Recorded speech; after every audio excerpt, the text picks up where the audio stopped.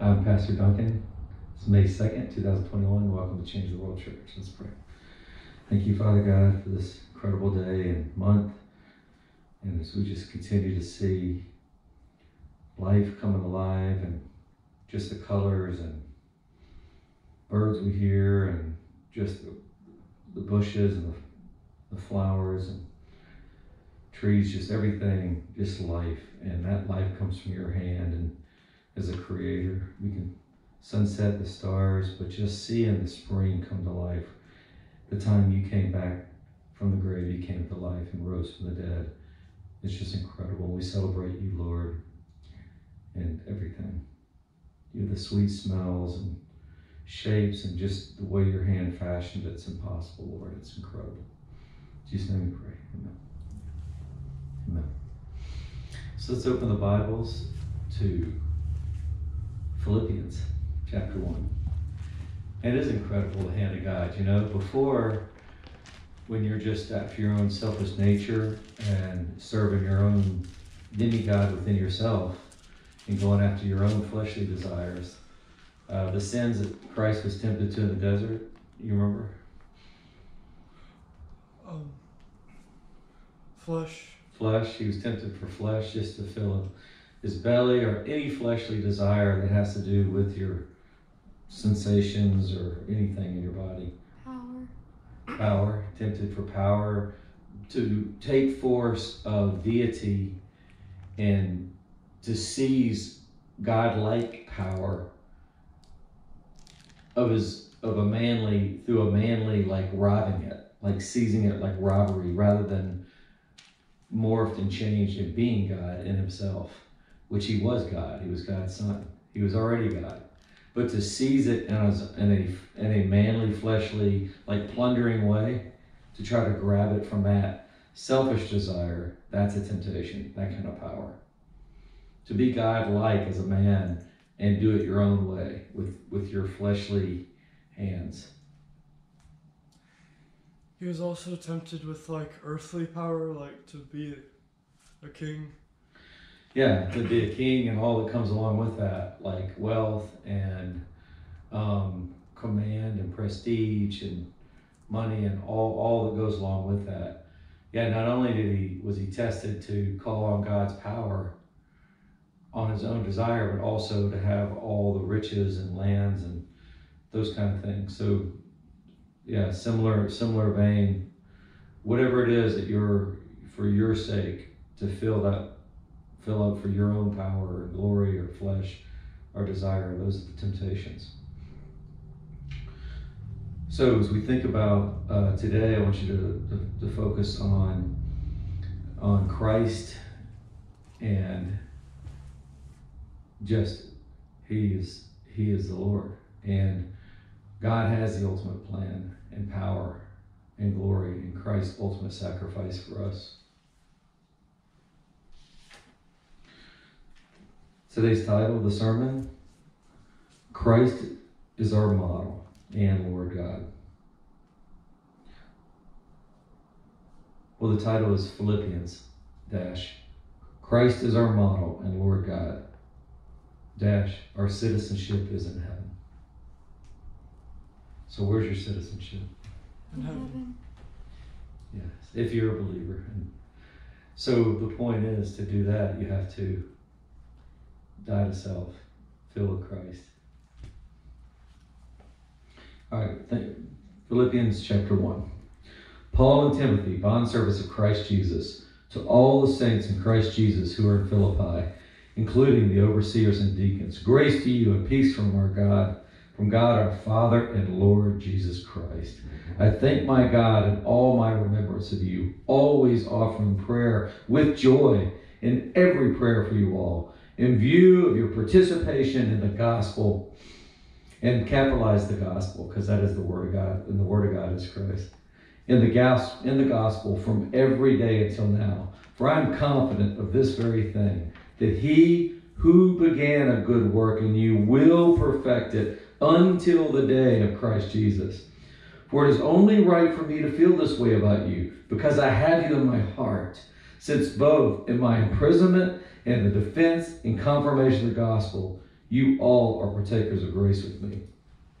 So after you got rid of those fleshly desires and you sacrificed them and you laid all that out and were filled with Christ, he then opened my eyes and my ability to actually see the beauty we were talking about. So after that, then I could see God's hand. Then I could see the beauty. Before, maybe I regarded flowers in passing, but I was kind of thinking about math and physics and, sports and, all the guy stuff that you do. I know that God created women beautiful, that's obvious. But like seeing really things like a flower or a bush or how things are woven by the hand of God, that takes a supernatural power of God for a man to be able to see that in just incredible beauty. And for the woman, for that not to die in her, but to continue to blossom in her and joy, takes the hand of God. And then all that just blossoms, and all the things that he desired for you to see as beautiful and were made to see as beautiful and enjoy. You gather the flowers and you make the trees, and you trim up the things that, even the patterns on the dishes are woven and beautiful and floral. But you appreciate all that stuff as a hand of God, and then it becomes beautiful and it fills you and awesome because it's Christ filling, because you can see it in him. And that's what we're seeing right now in the spring and the life. We can see life in Christ. And then that's why he's having that joy. These guys, he's having that deep joy of the gospel. You are partakers of grace with me. Verse 8. For God is my witness. How I long for you all with the affection of Christ Jesus. So how are you able to long for people with the affection of Christ Jesus? Only if you have Christ. Only if you have Christ. And this I pray, that your love may abound still more and more in real knowledge and all discernment. So there's another Romans 12:1 and 2, and 1 Corinthians chapter 2 verse. Psalm 37:4, 1 John 5. To be able to have real knowledge and all discernment. There's another one. You can only have real knowledge and discernment. And the opposite would be Romans 1. As you go away from Christ and sin, you lose knowledge and discernment and you're given over to a depraved mind. And you lose the ability to see true knowledge and true discernment, which was the epitome for what man was after. And the Greeks were, interestingly enough, noted for trying to bring all philosophies in from everywhere, trying to figure out what was the highest knowledge and seeking that. Not that it hadn't been sought forever. Even in Daniel, they sought those who had the highest knowledge, right? In Daniel's time, the Babylonians. And they brought in the satraps, right? And they brought in the wise men, and they were always seeking what is the highest wisdom. And where was it? It was always in Christ. And all was given from God. And when you seek Christ and God and humble yourself, then you can see the true discernment and knowledge and have that depth and wisdom and knowledge, as he's shown us, as we just see in Christ and in his holy scriptures through Christ alone and the Lord. And this I pray, that your love may abound still more and more in real knowledge and all discernment. How awesome is that? Real knowledge and all discernment. So you may approve the things that are excellent. So what is excellent? And how do you know what to approve? Through discernment in Christ and the Spirit. There it is again, capitalized, the same verses, the same other scriptures we're talking about. Romans 12:1 and 2. 1 Corinthians chapter 2. 1 John 5. The Colossians verse last week. Romans 1, the opposite of that. So you may approve the things that are excellent in order to be sincere and blameless until the day of Christ. Having been filled, so satisfaction, what do you want? Deep desire, you want to be filled. Having been filled with what? The fruit of righteousness. And everyone knows, every culture knows, no matter who you are, that virtue and true justice and true righteousness is something you have to have in order to lead, in order to be respected, in order to survive, in order for society to work. That virtue of true righteousness and the fruit of that, feeling good, clean consciousness, all these things are always held in society. But the fruit of righteousness, which comes through Jesus Christ, as we know definitively, to the glory and praise of God. Now I want you to know, brethren, that my circumstances have turned out for the greater progress of the gospel. Capitalize it, the gospel. So that my imprisonment in the cause of Christ has become well known throughout the whole Praetorian Guard, and to everyone else, that most of the brethren, trusting in the Lord because of my imprisonment, have far more courage to speak the word of God without fear. Some, to be sure, are preaching Christ even from envy and strife, but some also from goodwill, right? The right conscience, the right place, the right reasons. The latter do it out of love, knowing that I am appointed for the defense of the gospel. Capitalize the gospel. The former proclaim Christ out of selfish ambition rather than pure motives, thinking to cause me distress in my imprisonment. What then? Only that in every way, whether in pretense or in truth, capitalize truth, Christ is proclaimed, and in this I rejoice. Yes, and I will rejoice, for I know that this will turn out for my deliverance through your prayers and the provision of the Spirit of Christ Jesus, according to my earnest expectation and hope. Hope in what? Christ. Christ. That I will not be put to shame in anything. So his prayer was, he's done all this, has all this testimony, all this writing. He's lived for Christ, miraculous things happening through Christ everywhere, just miracles. And he's written letters and he's written testimony of Christ, and he's lived for Christ, and he's been faithful, and he heard the Holy Spirit, and he guided and he obeyed when the Holy Spirit directed him.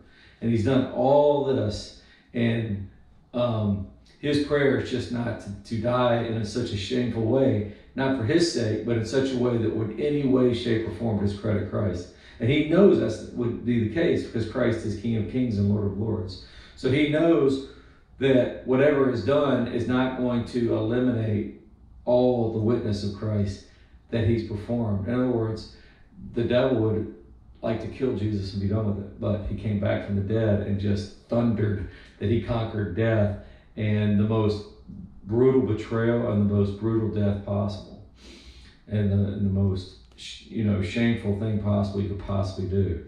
So Paul knows that he is not going to be eliminated in such a way in all the Scripture, which is the Holy Word of God, that was going to become Scripture. There was Scripture because of the Holy Spirit at that time, even before time began, would not be eliminated. In other words, he wouldn't be discounted in such a way that all that gospel work would be eliminated. He knew that. So whether he dies or whether he lives, as long as it's for Christ and in Christ and not done in such a way that has any blemish or mark whatsoever on the Lord. But the Lord does things. Remember, he says, for my glory, even back all the way, going back to the Old Testament. Hey, look, I'm doing this miraculously, and I'm doing this for my glory and my reputation, despite man. So he knows, he has the confidence to know that Christ and the gospel perpetuate and continue for God's glory. And he has that. And that's the point. And that's the win. The ultimate is God is ultimate, just and honorable, and all peace and joy and love and all power and all glory reside in him. And the point is to eliminate flesh and just fill with Christ, and his glory, which will be done, is done. I will not be put to shame in anything, but that with all boldness Christ will even now as always be exalted in my body, whether by life or by death. For to me to live is Christ, and to die is gain. All right, let's just pray again. Father God, you are life, and you are the only life, and you're the Alpha and the Omega, the beginning and the end. You hold the 7 stars in your hand. You're at the right hand of God. The Holy Spirit and you are one. It's the breath of God, the blast of the Lord that goes in as people repent of their sins and receive you. You're all knowledge and truth and discernment. Everything was created in you and with you. And it's all life is through you and fulfilled in you. Lord, we just pray that we continue every day to just eliminate self, repent of sins, pursue you, and live for you. In Jesus' name we pray. Amen. So looking back at the beginning, so who was the book of Philippians written to? The Church of Philippi. Great. Nice. So where was Philippi, or what about Philippi?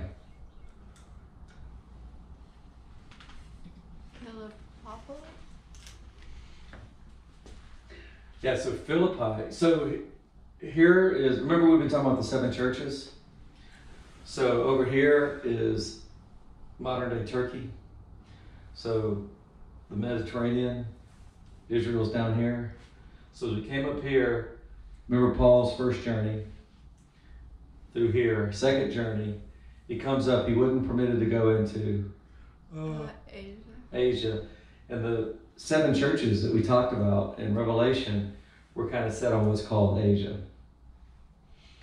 And then they weren't permitted to go into Bithynia. Good. Great.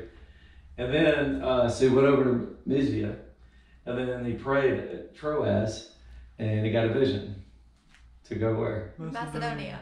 Right. He got a vision for Macedonia. So this is Macedonia. And then from there, he traveled where? South. To Galatia, right? Good. Galatia's over here. Who did Paul write to in Galatia? What book? 100% today. Galatians. Just as a side trivia. So from there, he went up to Illyria, right? No, he never went to Illyria, right? No. He did. We just learned that. Remember, that was a trivia question 2 weeks ago. I'm like, what's the farthest Paul ever traveled? And then where is Illyria? Remember that trivia question? It actually mentions that in Romans. He actually went to Illyria. But all the lines are here, right? So at some point but the Illyrians and Macedonians, so anyway, this is kind of a point of contention back. Celts were up in here, Celts were up in here, Celts were up in here. So Macedonians, and then he went into where? Greece. Right. Greece, but then it was called, Achaia, This is called the province of Athens. Thessaly, they were provinces. They were fiercely independent states. And what state was all the way down here? Sparta. Okay, so where's Philippi? Right. Yeah.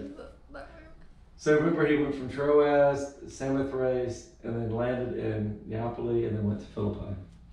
So what was significant about Philippi? What was interesting about it? In biblical times, and also back in the time of, where did Philippi get its name? Was it named after King Alexander the Great's dad? Yeah. So Alexander the Great's dad was King Philip of Macedon. So that goes back into the 350s. Even before that, 370s. So they had a dynasty, and then the dynasty, they were killed and fighting, protecting their borders, and they were fighting, constantly fighting Thrace, Paeania, Illyria, trying to maintain their borders. This is kind of mountainous in this area. What city was here, by the way? Was it, which of these three? Was it Constantinople? Was it Istanbul or was it Byzantium? Byzantium. They're all the same. But back then it was called Byzantium. Sorry, Byzantium. So Byzantium was a city that went on to be Constantinople and then modern day Istanbul. So interesting, right there. Because that was one of the ways you kind of came across, into more, I guess, proper, what would become Europe, eventually.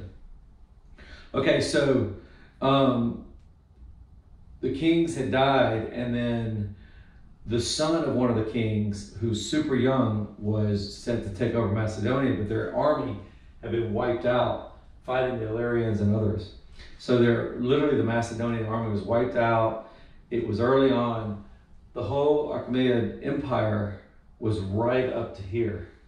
And who was in charge of that, or who had started that empire?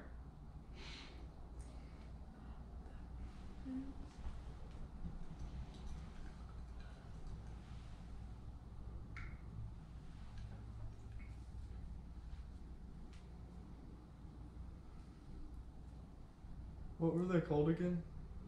The Achaemenid Empire. I'm not saying that exactly perfectly.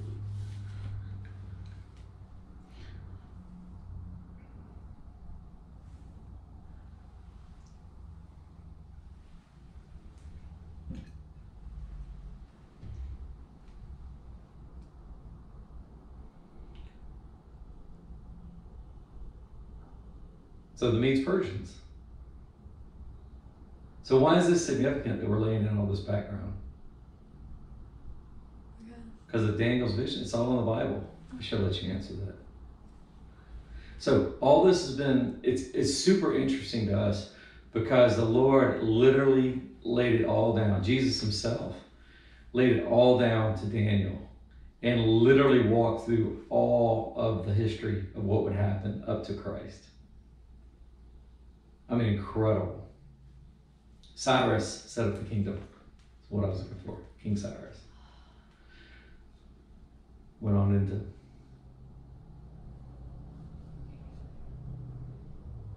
I'm not going to tell you already who the next king was. You guys know this. I'm going to let you. It'll be just like a thing you can be looking up or thinking about. Darius? Mm-hmm, good. Great. Darius. Perfect. Okay, so...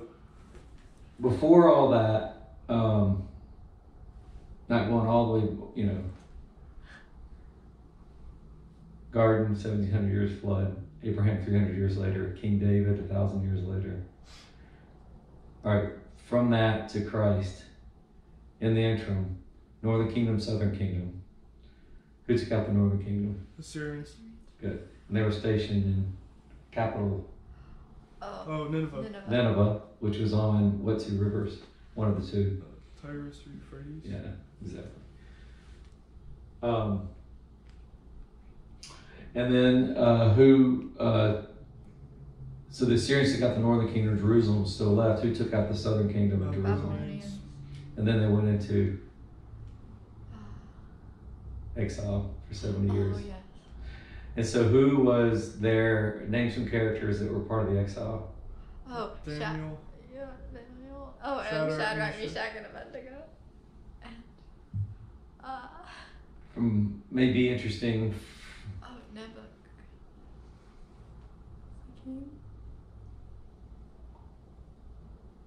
Queen.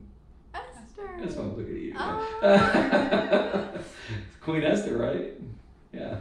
So then, how did they get back, or who helped start build the walls? Anybody who know in the Bible? That was in the Bible, Nehemiah, and he had to get paperwork, right? Mm-hmm. From Babylon. Right. From the kings we just talked about. So then So who took over? Who took over the Babylonians? Medes Persians. Yeah, conquered them, right? And that was all listed in not only the statue visions, but also the later visions of the animals. And I mean, he's told it multiple ways. I mean, just walk through the whole thing. So Medes Persians are now up to who? And they are the ones that gave the permissions to come back and rebuild the walls. So the Medes Persians, that takes us up to here. So who's next? The Greeks. So we're not there yet. Oh. So that's why this is so interesting. The Medes Persians have conquered. We know the Greeks are going to because Jesus himself said, and we know who's going to conquer the Greeks. Romans. Yeah, all this has been laid out, but we're not there yet. So that's why it's so incredible. This is right. This is now in the 350s, 360s, 370s, 380s time frame, and one of the King dynasty's young son was set to take over, but Philip was one of the brothers, but the son of the king, so he was made steward and kind of mentor over him. But within a year, he took over. He had a regal, family title to it. But you don't ever hear much about King Philip, right? It's all about who? Alexander the Great. Because he was the one who conquered. He's the one who conquered. So King Philip, though, when he took over, he had border problems everywhere. Illyria, Thrace, Athens, the city-state of Athens was actually kind of coming up and establishing themselves on different borders. And so what he had done is he had been captured when he was younger. And he had been captured and taken down. In the Thessalonians, they had a sacred guard of the Thessalonians, and they were just super warriors, like super strong fighters. And then this whole area here, where Cheronea is, or this whole region down here, was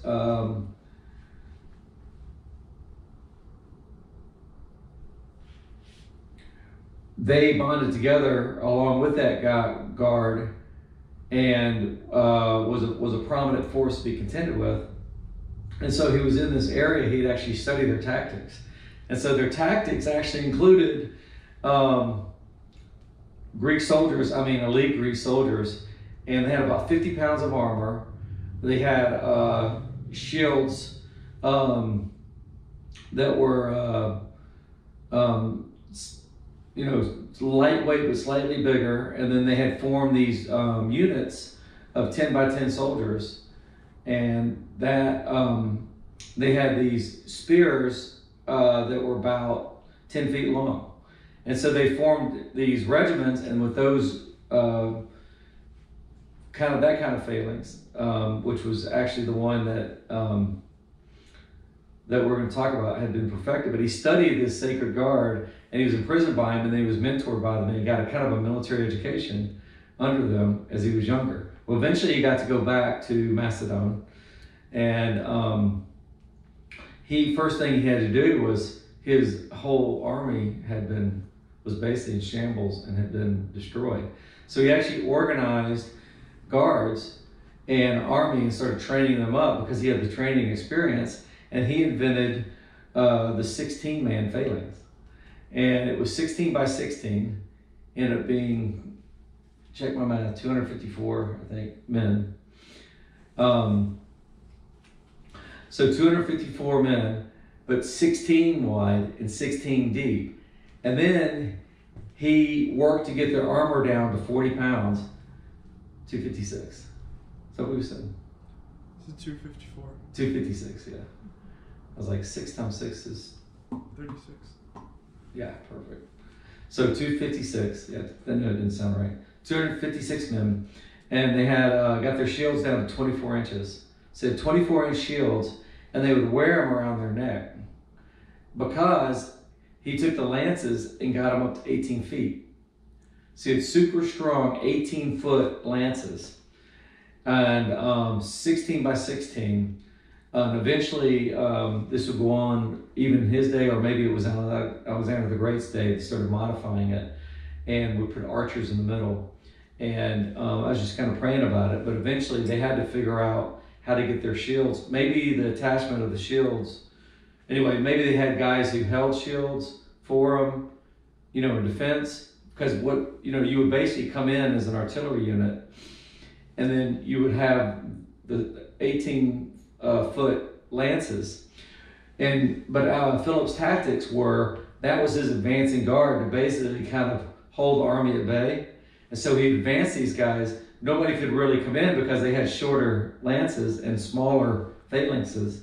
So he had the bigger phalanxes with the longer lances and the protection, with archery support, and also mainly those. And then what he would do was make way for the cavalry, and then the armored cavalry would make their way through and then just rout them as they would come in and kind of hold them, put them at still and pin them in the position they wanted to, and then they would get routed by the cavalry. Once you broke the flanks, outflanked them, then it was won, because you get the better ground and just rout them from there. So his first famous victory was getting some of the city-states who kind of come on their borders out. So that built up his acclaim enough to be able to build up the armies. And then eventually it came down to, he was besieging Byzantium, and basically besieging the city, because his goal was to start conquering and beating back the Persians. Because once you get kind of spread out, it's really up to the will of the people, right? And the will of the people and their influence. And there are already some people coming in here, and Ionians. Remember, we talked about that in the 7 churches. And great. So then once he had established that, then he was besieging this. The city-states under a senator bucked and said, because they're fiercely independent and free, right? It only works if, that's the thing, is in order to conquer, you have to have freedom. Men want to be free. And the ultimate liberation and freedom is what? In Christ. So Christ made us to want to be free or liberated, but we can only be free from sin and truly free in Christ. That's the only thing. And you want eternal life, but you want it perfect. But the only way you can have that is in Christ. Eliminating self and being remolded into a vessel for Him that's perfect to be used in Christ. So it all boils down to this. It all came down to a couple of battles, and then the big battle of Chaeronea. And this region, like different philosophers and stuff came from, and the ones that wrote a play that my son's having to study right now, that was written in this region. And so there's all these false philosophies and all these strange things were coming about from there. So it all boiled down to that they amassed their army of equal numbers, basically King Philip, and they had superior ground, and they were on their own turf, and they had a better position, a strong. And then King Philip routed them. So his tactics worked, and he knew their tactics. So he outflanked them, eliminated them, and then crushed them. And the other, I think 300 or so, whatever it was, chased them into the ocean, and they ended up drowning them. So one of the most important things is, what were they fighting for? Were the Greeks and Macedonians fighting each other for Christ? It was called the Third Sacred War. What were they fighting for?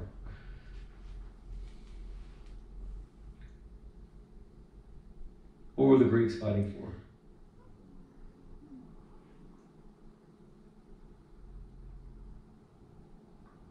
What is it? What were the Greeks fighting for? Maybe like just pride? Glory.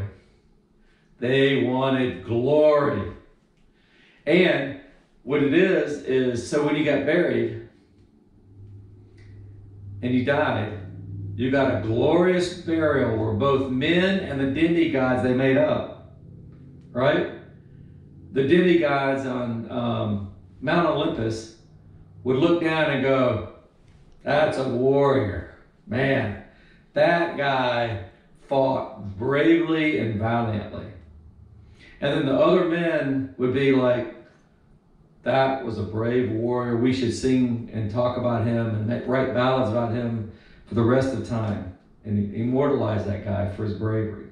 That's what they fought for. And so the ultimate thing would be to have an awesome burial, either a burial with gold and tombs, and they put the coins in the eye. You know why? to pay their way across the river. Styx, yeah. They had to pay their way to the underworld guy to get into, and then they would continue the same glorious, like, tell it, wow, that was what you did out there, and man, that was what their thought process. They just kind of made that stuff up. So what was the worst thing that they could think of? 2 worst things, maybe. A drowning. Oh, and maybe a fiery pyre, or like a glorious, something that honored some kind of death. All cultures have that honorable burial where everyone's like, wow, what a soldier, and they're singing about him, and and the wives were like, that's my husband, and you make up the guy, the gods made up, or like, that's what they thought, that's what they were fighting for. Yes, to protect homeland and interest, but at the end of the day, they were really fighting for glory. Like they couldn't think of any other purpose beyond that. So if you drowned, you just basically got sunk into the underworld, straight to the underworld, basically, so to speak, without any glorious recognition, nothing, just into oblivion. No glorious funeral, no stories, just drowned in defeat. I mean, so that was like one of the worst things I could possibly think of. So to drown those guys in the ocean. And then the other thing that was as bad, or if not worse, maybe worse, would be crucifixion. That's the worst thing you could happen, because it's embarrassing, it's shameful, there's no glory. You're basically strung out. Every bit of honor and glory and recognition and life from among your peers and your demon gods you'd made up would be eliminated, strung up on a cross, treated as the worst common criminal, stripped of all dignity and all respect. The worst thing that could happen from a fleshly brain, or even, just pain and shame and undignified in every stretch of the imagination. So King Philip conquered Macedon, and was, after that victory, they had the peace treaty, essentially Council of Corinth, and that peace treaty united all the Greek states. There's only one that wouldn't bow the knee. That was Sparta. So he sent a blistering message saying, if you don't bow down and submit to me, then if you don't, then we'll come in and pillage your, towns, burn your villages, take all your treasure, just do everything. If you don't do that. And they sent back a one-word reply both times. One word, in quotes, if. Meaning, come on. You think you got what it takes? So he never went down there. They left it. He and everyone, and Alexander the Great, both left him alone. So they both decided, we got things to do, like the rest of the world. So it's kind of interesting. And it's well protected. And all they do is like fight. Like you're born and the mom's like putting a small like wooden dagger in the kid's hand. He's like, come on, get that toy. You got it. Hey, get that ball. A little more to the left. Take better balance on your combat crawl. Okay, mom, So, they were training warriors. That's what they did, Wow, that one looks fit. Yes, he does. Can he pull a bow? Oh, that was the whole culture. So to go down there and attack them, and they're, that'd be, they'd fight every last man, woman, it'd just be. You wouldn't like win a battle and then the rest of the city-state go, you know what, that was our elite guard, let's make a treaty. That's not the way the Spartans operated. Well, these guys, after they won, the rest of them said, you know what, let's make a treaty. That's, that was our elite guard. And so they would make a treaty, maybe not happily, but they made a treaty, but they all united and recognized King Philip as the general, as the leader. And guess what that word was? The strategio. So the head general So he became the leader, and now he finally united all of Greece, which was difficult because they were all independent cities. I mean, each one had a fierce culture, fierce pride in their city. You know, they're all going for glory, right? Every one of them wants glory and the gods and, you know, all that junk. And you get a bunch of demi-demons all wanting to be number one. So to unite that band of, you know, group is difficult. But he united them and would turn his attention now back on Byzantium to get through the Persian Empire, and was assassinated by one of his own inner guard, elite guard members. So, or somebody close to him. So he was assassinated. He'd lost an eye in the interim. His leg had been injured through the battles. So, guess who took over? Alexander the Great. But who knew that all that was teed up for Alexander the Great? And he inherited all that. They were both from a little town up in this area, and up in here, sorry. And so they were really born in Macedonia in that center. And so and because they developed the lighter weight armor, they got it from 50 pounds down to 40 pounds. And so they had lighter weight, good tactics. They were fast. And so remember, just like Jesus said, it's like, what was it, a goat or ram? Or something. Yeah, one of them was a leopard, like super fast. And then one of them had like a goat or ram with wings. A goat. With they could fly, right? Or something. Both of them connotated speed. And so they were just speed. Also, Philippi was a key city because it was right in the mountains. Guess what they mined there? Copper. Or tin. You know, interesting you said that. The way he got his shields down, I meant to mention, they were wooden shields coated in bronze. So he got that. It was lightweight and strong, 24 inches, and could be worn. And I think they developed a way to, like, take the shield while they were fighting with their lances and used it. You know, not only they could protect them in the front, or I bet the guys in the back could do something too. You know, or maybe they had them. But it was actually a center or mine for gold. So literally, once you had Philippi, you could start mining gold, and Philip paid for his campaign, and a lot of it, like he married a wife from Illyria, and set up a treaty with them. And so the wife was like, made it peaceful, and then he raided him, crushed him later, despite his marriage with her. But he used that kind of stuff. They call it intrigue, meaning double cross and shady tactics. And he would go in and like be about to take over, and then he would send in a ton of money and buy enough allegiance to cause a rebellion, and then the inner rebellions would collapse things before he would come in. So he could, when you have money and you can make gold and you can just continue to mint that, led to his campaigns. So Philippi was an important city.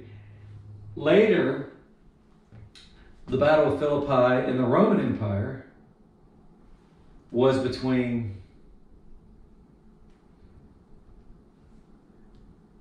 Brutus and Cassius versus Antony and Octavius. Antony and Octavius. Very good.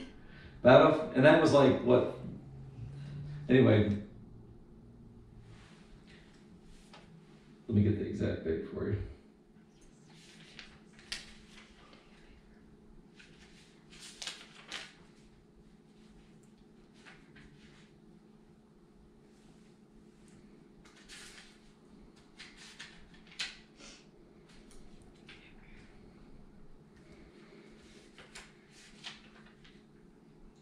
It's like the 40s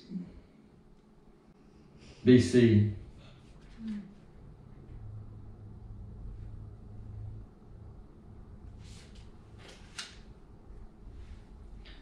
42 BC.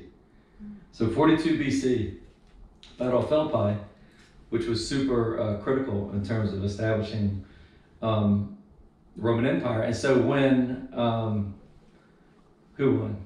Antony and Octavius. When they won and beat Brutus and Cassius, it went from being city-states to a republic. Sounds a lot like Star Wars at this point, doesn't it? A republic. That's probably where they got that from. And then became like everyone was incorporated at that point. Instead of being more freedom and da-da-da, it was like a republic where everybody was under that. And then you had whole sections of the republic. And Caesar, was like in charge of all that. So that's what happened at that battle, so significant. And speaking of that, tell me about the Praetorian Guard. That's what already mentioned, right? That he was well known in the Praetorian Guard. Oh, yeah. Who was that? So the Praetorian Guard was more significant than we think. That was actually the inner elite guard who guarded Caesar. And you remember the movie, in parts of the scenes, Gladiator, we were talking about like manliness and trying to show scenes of that. But anyway, they showed these members of the guard, Roman guard, they're kind of around Caesar, but they made it look at that point, and maybe it is at times, where Caesar was totally in control, the Praetorian Guard's kind of in the background. We had different things. You had the Senate, and the Senate was really designed, because if you don't have basic liberties and freedoms or the appearance of that, people rebel and butt because people want to be free. But what you really want is freedom to worship Christ and to live in Christ and to work. And as you're going to see today, the Go for Christ Ministries is going to be the perfect entity that God gave to thrive, to produce, to live, to make, to everything God has planned and wants in us. Can come to fruition in the Go for Christ Ministries, living, producing for Him, excellence, giving it all to Him, and it's just going to work so perfectly. So people want that freedom, but unfortunately, what do you want? Sometimes you want freedom to sin, right? If you haven't given up your fleshly desires to worship in Christ, then you want the freedom to sin, but you want to be free of, human, tyranny and all these things about taxation and being forced to do this and that, and just being driven by some human desire to do that, which always seems to be the case for these demons in the world. It's just the way it always is in the worldly way. So the Praetorian Guard, it wasn't just Caesar and the Senate like you always think about. Praetorian Guard was a huge, major political player. In fact, they assassinated several of the Caesars when they felt like they had too much power, and did a turnover. And the one guy they rescued, I believe it was Cassius, if we studied about him, was kind of like out and about. He was a non-threat. He was just not considered a huge threat. And they assassinated the Caesar and ended up making him the Caesar because he felt like they could work with him. The Praetorian Guard felt like they could work with him. And the Senate unanimously approved it because they were scared of the guard. So the Praetorian Guard, ended up being a huge political influence for 300 years in the Roman Empire. They were a huge force politically, not just, perfectly loyal, obey orders guard. So when he says that the Praetorian Guard, I've got their attention and permission, that was as significant as whether Caesar approved it or the Senate approved it. When they approved it, that means the guard's he's good. So that's why the Lord used that reputation to allow him. Remember in Romans, the last chapter in Romans, to pay his own rent, have his own house. For 2 years he preached. They let him have visitors and guests, and he had one single guard. He'd earned their respect.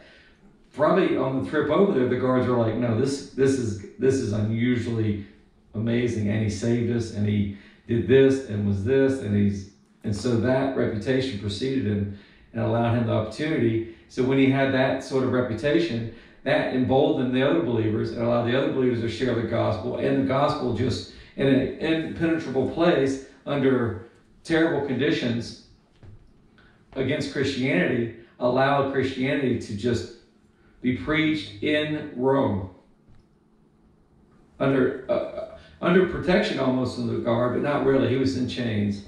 He was still a prisoner, but God allowed that for him to preach and the gospel just to spread. And he's writing And even ends Philippians with, "And Caesar's household greets you." We know he was in Rome. So we know he was there. Like, which prison did he write these? Caesar's household. Caesar's household. And the word literally means, for household, I looked it up in Greek, literally means in the actual physical abode house of Caesar. So he was paying rent, but, in that collection, but within that physical type household, and holding audiences and preaching freely and receiving visitors. Not in some dungeon. That's amazing. So that's the setting we're talking about.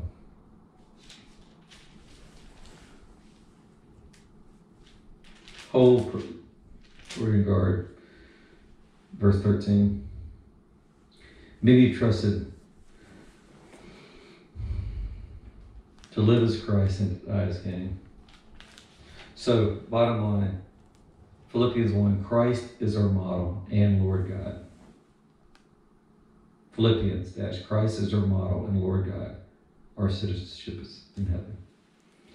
All right, thank you, Lord, for this opportunity today to speak and preach and just worship God, just to worship and to elucidate the scriptures, and just all you're going to show us is just beyond comprehension. Thank you, Lord. In Jesus' name we pray. Amen. Welcome to our praise and worship, and let's open in prayer. Thank you, Father God. Just bless this time of worship, and just continue to bless this service, Lord, as we just worship you this first day of May. In Jesus' name we pray. Amen. Second day. All right, and this is Go for Christ Hebrews 4:12 Ministries, where we take the living, breathing Word of God and Scripture, put it to unique music and worship. And this is here with Rachel Duncan, accompanied today by Andrew Duncan. This is Psalm 141.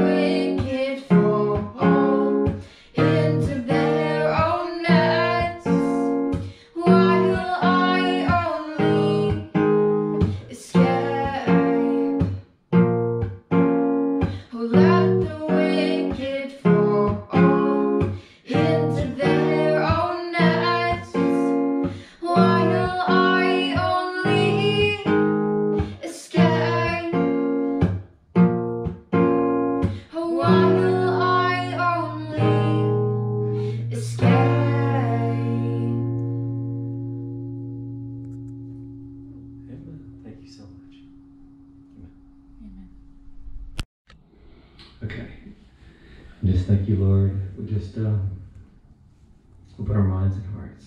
In Jesus' name we pray. Amen. So we go back to Philippians chapter 1. We're talking about the failings, right? Of at least the one of King Philip II of Macedon. 256 shoulders. It was called Toros, which is basically the Greek word for foot companions. So he instituted that, or foot soldier, foot companions. So literally, part of this, like fighting together, is you became a fighting unit, and these were your companions. So these 256, you bunked with them, you trained with them, they were your cohorts, buddies, and developed a whole system where you would fight together, work together as a unit, think together, So that was pretty neat, putting that together. So with Christ, taking that same concept for Christ, I wrote this. The ultimate fellowship ring is the fellowship of the Messiah and its ring of disciples, sealed by the holy sword of the Spirit, under God the Father and Christ and His Holy Spirit, who is King of Kings and Lord of Lords. So that's the ultimate fellowship. The sword of the Spirit, King of Kings, Lord of Lords. And that spirit of fellowship, when you have that spirit of fellowship and that like-mindedness, you come together as a unit. You come together as a like-minded, unified. We've been everywhere, from India, Asia, Africa. We've been throughout Latin America, Pacific Rim. Everywhere we go, the people are in the Scripture and with the Spirit of God truly in them. It's unified. It's the same concepts. People are struggling from the same problems, the same sins. Everyone has all sin and fall short of the glory of God, but can be saved by His grace. Romans 3:23-25, by the blood of Christ, through His propitiation or payment. That everyone is struggling from the same sins and problems, and the solution is Christ. And then when you have that, you have that unified spirit, and you work together, and that's the Go for Christ Ministries model. So once you keep that in mind as we go through this, it's pretty incredible. So we lay down the groundwork, we talk about, and look at the attitude of gratitude Paul has when he's preaching. That attitude of gratitude as he's going through there, the whole spirit of unification, just how can you have that joy? How can you have deep joy? There's no other way to have joy, deep-rooted joy, satisfaction, other than in Christ. And he's sitting there going, I have joy in you, I love you. I have a deep-rooted... How can he have love for an area in Macedonia, and he's Paul of Tarsus, deployed from Antioch? He's a what kind of guy? What kind of Gentile? He's a Jew. He's a Jewish man. How can a Jewish man from Tarsus, plugged in, almost a Pharisee in Jerusalem, in his God studying his credentials as a Pharisee in the study was beyond reproach in terms of zeal and legalism and study. And unless you were that sect, they either try to convert you or didn't want anything to do with you, because it was the law, it basically forbids you from even socializing with uncircumcised, people to that degree. So for him to be in Macedonia, where in Greek city-state, because by the time Paul came there, who was in charge? The Greeks had been defeated by the Romans. Yeah, so the Romans were in charge. And that played along with Daniel's visions and everything else, or the visions he interpreted, rather. And so to have that love and joy for a group of people like that has to be supernatural. So listen to the way he's talking, the joy, the love I have for you. It's just amazing. In fact, let's stop now and let's go to Acts 16 and set the stage for Philippians.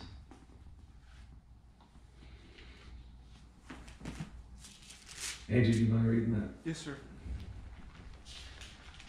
Paul came also to Derbe and to Lystra. A disciple was there named Timothy, the son of a Jewish woman who was a believer, but his father was a Greek. He was well spoken of by the brothers at Lystra. And sorry to interrupt, he mentions Timothy in the book of the Philippians, and this is where he met him. How cool is that? That's awesome. At Lystra and Iconium, Paul wanted Timothy to accompany him, and he took him and circumcised him because of the Jews who were in those places, for they all knew that his father was a Greek. And they went on their way through the cities.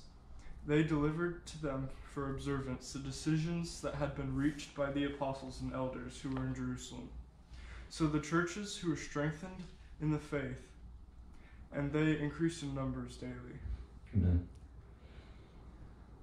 And they went through the region of Phrygia and Galatia, having been forbidden by the Holy Spirit to speak the word in Asia.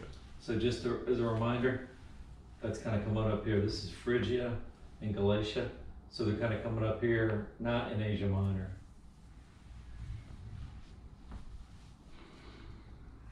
And when they had come up to Mysia, they attempted to go into Bithynia, but the Spirit of Jesus did not allow them. Mysia here, Bithynia up there, on the Black Sea.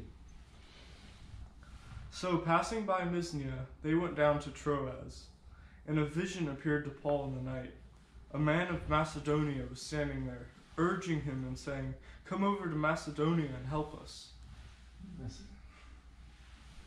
And when Paul had seen the vision, immediately we sought to go into Macedonia, concluding that God had called us to preach the gospel to them. So what did Paul do? Immediately. Did what? Went to Macedonia. Preached the gospel. Obeyed. Immediately obeyed. He heard the Holy Spirit. Yes, all you said was absolutely true. Immediately he heard the Holy Spirit speaking, and he obeyed. He obeyed. He obeyed. So setting sail from Troas, we made a direct voyage to Samothrace, and the following day to Neapolis, and from there to Philippi, which is a leading city of the district of Macedonia and a Roman colony. So Philippi, we talked about the history of how Philippi became Philippi, and Alexander the Great kept its name, or made sure it was called Philippi after his death. But it was actually a super important city in the Roman province. Like if you had legal matters, or if you had a court, or a matter of things to do. So a lot of the Roman soldiers, after fighting and going into retirement, would say retired Philippi, because it was Roman privileges were prevalent. It was patterned after Rome itself and kind of the customs and traditions. It felt like a Roman city, and it had all the legal and courts and provincial, gathering administrative rights and rule of a key pivotal Roman city. So Philippi was really a pivotal city in the Roman Empire, as it had been before for the Macedonian and Greek Empire. So super important city, but very, very Roman and Greek. So what do you think? How well is a Jewish person going to do there? Or somebody coming in, an outsider? I mean, it was super important. So anyway, we'll keep going. We remained in this city some days, and on the Sabbath day we went outside the gate to the riverside, where we supposed there was a place of prayer. So where did he usually go? To the synagogue. So I'm not sure whether there wasn't a synagogue even to be able to go worship in. Like, had that been eliminated as an official ability, or did it just not mention it? But anyway, he went to where, because there's why and water. Because people get baptized. Yeah, and there's baptism cleaning rituals involved with the faith, right? Whether Judaism, there's purification that has to happen. So you need a place of water, living water who is. Right. That's why it's so powerful. But their living water was water that was flowing in order to do purification rituals involved in basic worship, and that's complete baptism and purification in that. So that's interesting that he goes out and finds a body of water and assumes that might be a place of worship because it was a source of living water. Pretty neat, huh? And also the Philippi used to be called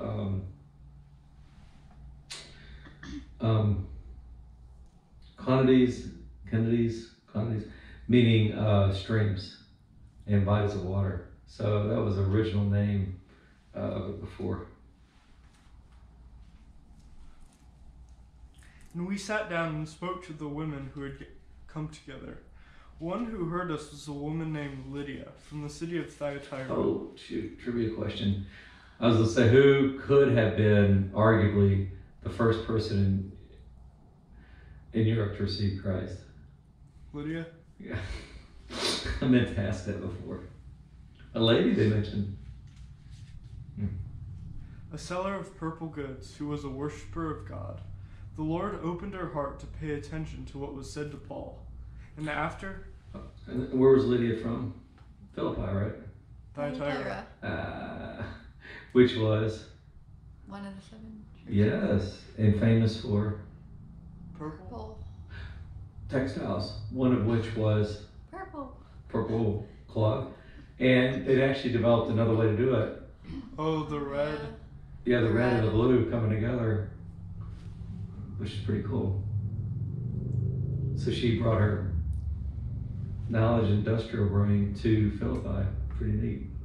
Like a leading industrial center. So you had a city that made a lot of gold, a center of commerce, right on the pathway, famous for producing gold, and now we know that we had a wealth of textile and industry growing up, and one of the leading women who sold purple, which was super profitable, has become a believer.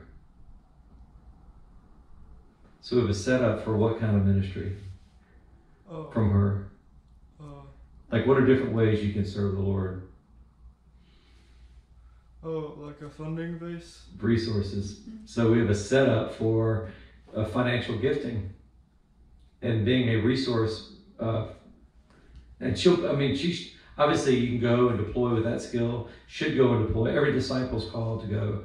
But in the meantime, as you're preparing, you give. Like we did, we gave, remember we gave this, the 10%, and we gave more. And then pretty soon we were giving impossible amounts, 20, 30%. And that's all you have to live on after your gross. 30% of your gross is about all you have to live on after bills and everything else. And we were given that, somehow living, right? We never went hungry, and we always paid our rent and had a roof. And then God called us to go give it all. To give it all and deploy. Yeah. So that's what's required. Yeah. And then you live and you have die to self, give all, and live. And after she was baptized, and her household as well, she urged us, saying, "If you have judged me to be faithful to the Lord, come to my house and stay." And she prevailed upon us. Hospital gifts of what? What other gift? Hospitality. As we were going to the place of prayer, we were met by a slave girl who had a spirit of divination, and brought her owners much gain by fortune telling. She followed Paul and us, crying out, "These men are servants of the Most High God, who proclaim to you the way of salvation." And this she kept doing for many days. Paul, having become greatly annoyed, turned and said to the spirit, "I command you, in the name of Jesus Christ, to come out of her." And it came out of her that very hour. But when her owners saw that their hope of gain was gone, they seized Paul and Silas and dragged them into the marketplace before the rulers. And when they had brought them to the magistrates, they said, "These men are Jews, and they are disturbing our city. They advocate customs that are not lawful for us as Romans to accept or practice." The crowd joined in on attacking them. So how would that work? So how would that play in a very Roman colony? So they're saying, they're all about Roman customs and Roman this, Roman that. So they use that politically to stir up a riot, against them. The crowd joined in attacking them, and the magistrates tore their garments off them and gave orders to beat them with rods. And when they had inflicted many blows upon them, they threw them into prison, having ordered the jailer to keep them safely. Having received this order, he put them into the inner prison and fastened their feet in the stocks. So how disciplined was this guard if it was a very rigid Roman city? He wanted to make sure. Yeah, his duties to the empire and his loyalty and gravity of how he took his job was about as serious as it could be at the top. About midnight, Paul and Silas were praying and singing hymns to God, and the prisoners were listening to them. And suddenly there was a great earthquake, so that the foundations of the prison were shaken. So how do they use their time under duress? Saying hymns. Testifying, singing hymns, witnessing, and the other prisoners sharing the gospel through that. And immediately all the doors were opened, and everyone's bonds were unfastened. When the jailer awoke and saw that the prison doors were open, he drew his sword and was about to kill himself, supposing that the prisoners had escaped. But Paul cried with a loud voice, "Do not harm yourself, for we are all here." And the jailer called for lights and rushed in. Oh, so it was probably like pitch black.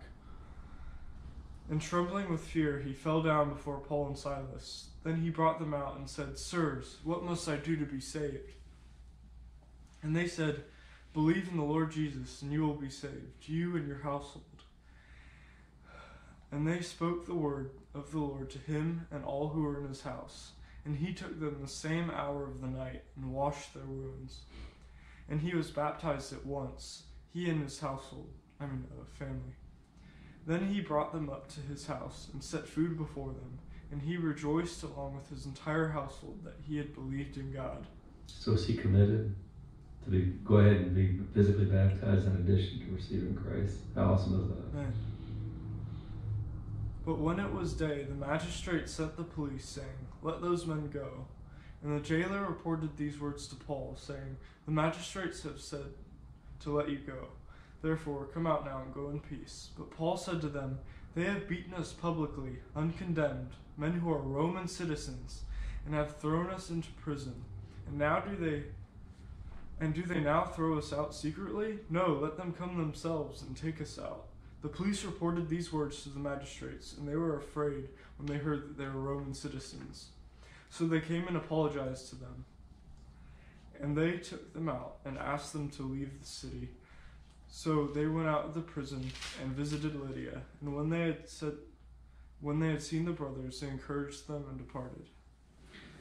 So how much gravity did that have after they were let go, and then they found out they mistreated Roman citizens without proper procedure? Huge, right? And how incredible was it that so did Paul come just with a bunch of words, or did he come with, or what kind of power and authority did Christ allow him to preach with?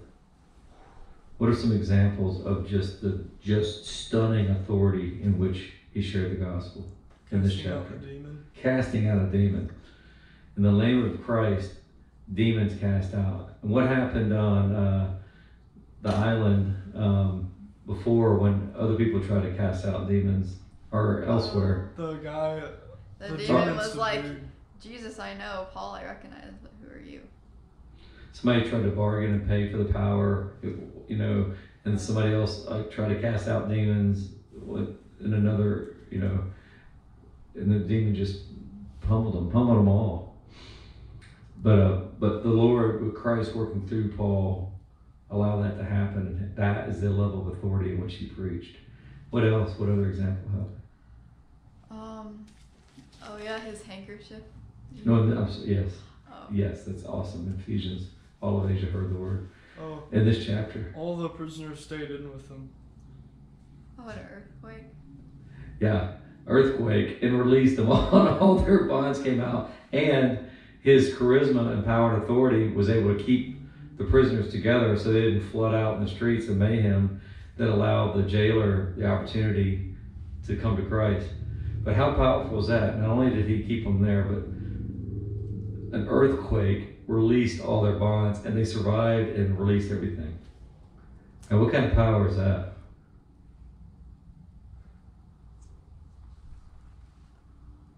So Paul came to Philippi and preached with authority.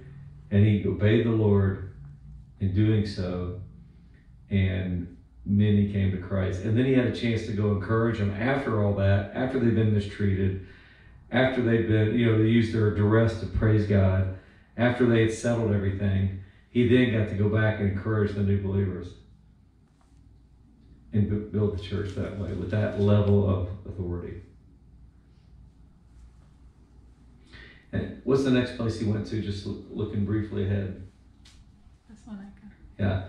And so did even Thessalonica, the Philippians,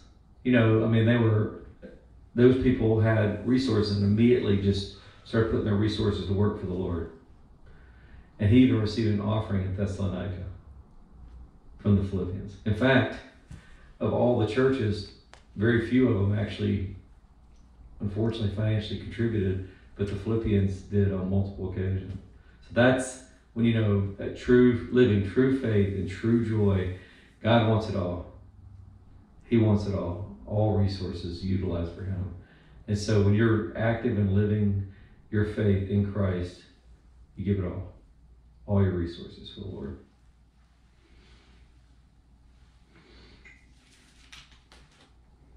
And we've talked about how to do that in the Go for Christ Ministries model.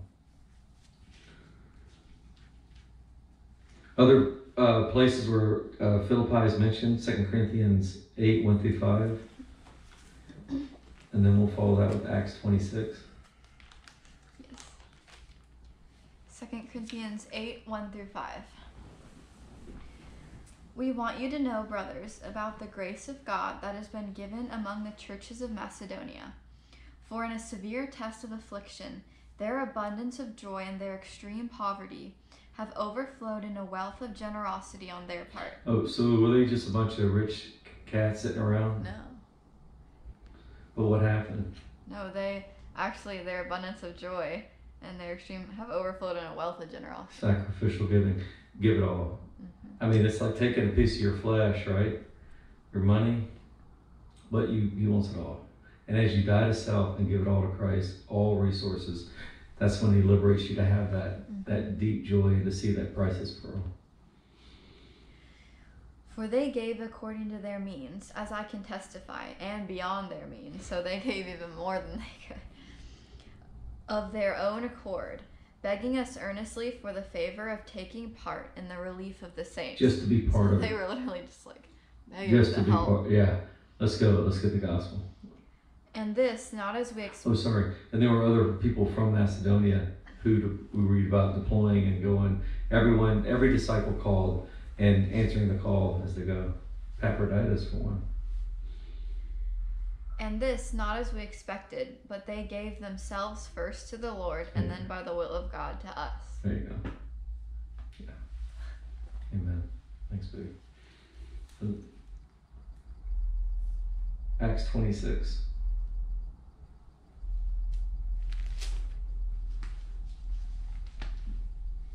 Oh, Acts 26. Okay. We sailed from Philippi after the days of unleavened bread and came then to Troas within 5 days, and there we stayed 7 days. So coming back through Philippi on his way back to visit him. That's pretty cool. Okay. It mentions Philippi again there. Okay, so Philippians chapter 1, starting in verse 21 where we left off.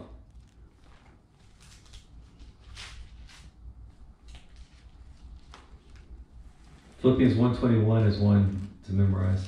Yeah.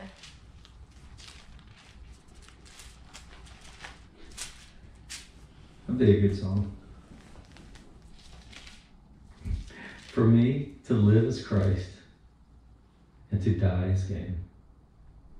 So remember, he's in prison. He doesn't know. He's joy. He's preaching. Yes, he's given everything. He's sharing the gospel.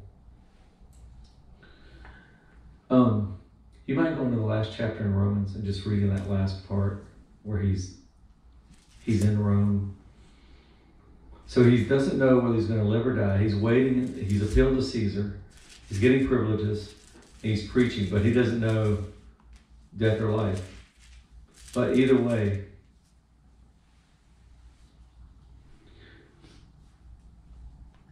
for to me, to live is Christ and to die is gain. For if I am to live on in the flesh, this will mean fruitful labor for me. I do not know which to choose, but I am hard pressed from both directions, having the desire to depart and be with Christ, for that is very much better, far better. Yet to remain on the flesh is more necessary for your sake. Convinced of this, I know that I will remain and continue with you all for your progress and joy in the faith, so that in your proud confidence in me may abound Christ Jesus through my coming to you again. So he lays down accountability. You live, max out for Christ like you're going to live the next day, the next day, the next day. And Christ takes you home, then you're with him. But meanwhile, you give everything you can, understanding the will of God and performing for the will of God in every way.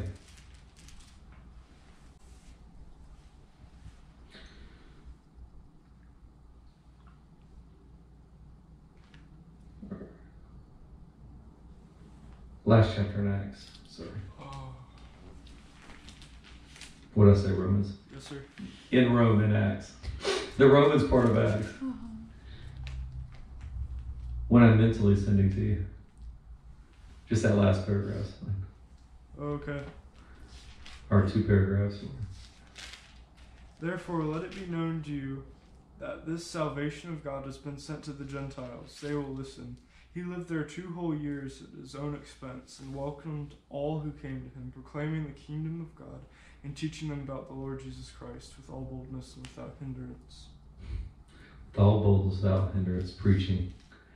And then we know from this, when we get to the end of Philippians, we know he was right there in Caesar's household, which is amazing. And then we know from the beginning of Philippians, the whole Praetorian Guard had heard about him. So how incredible is that?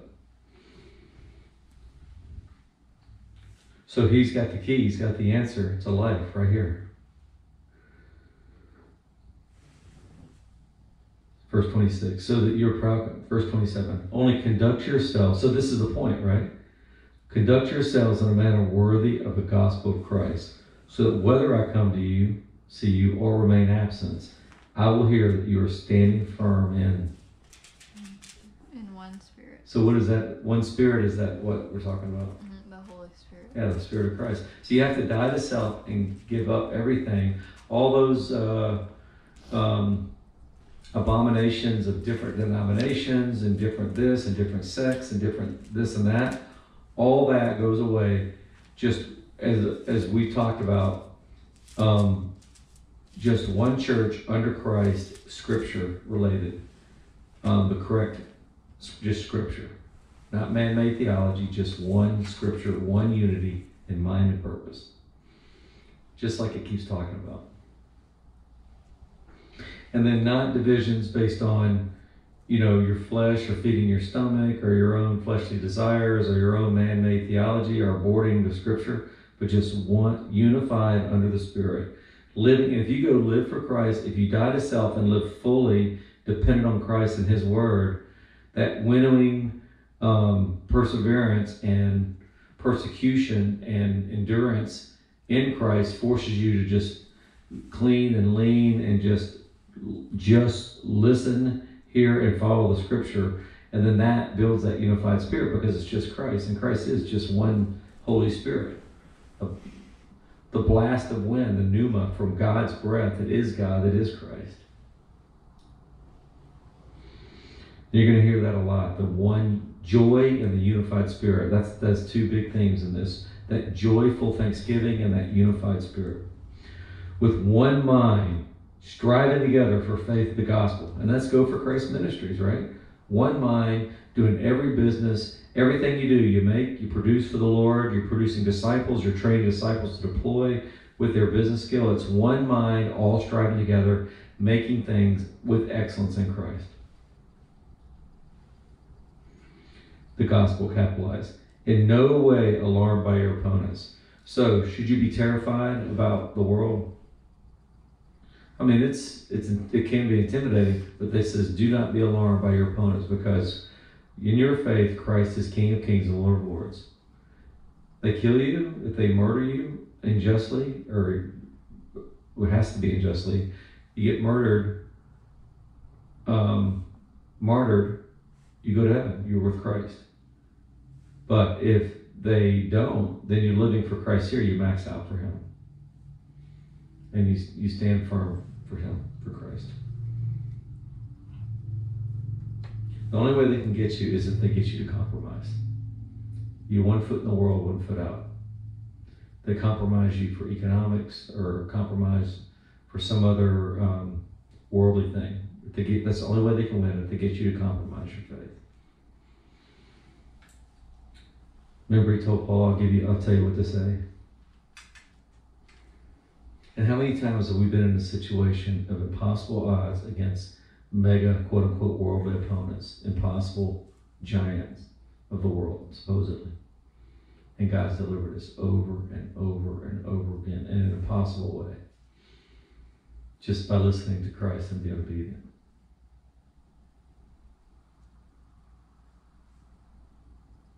We've seen that for over a decade.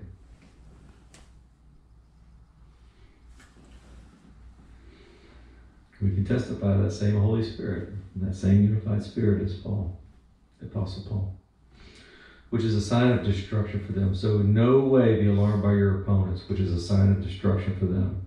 Because the Holy Spirit and God is in charge, they're going to see that, right? And they're going to know that. And they're going to know that that's an impossible thing for them to win. But of salvation for you. So it's a destruction for them, they're going to hell, but salvation for you because you persevered in the faith. And by the way, earlier I saw you taking some notes. There's a couple of key points, right? You have those marked? Those verses marked?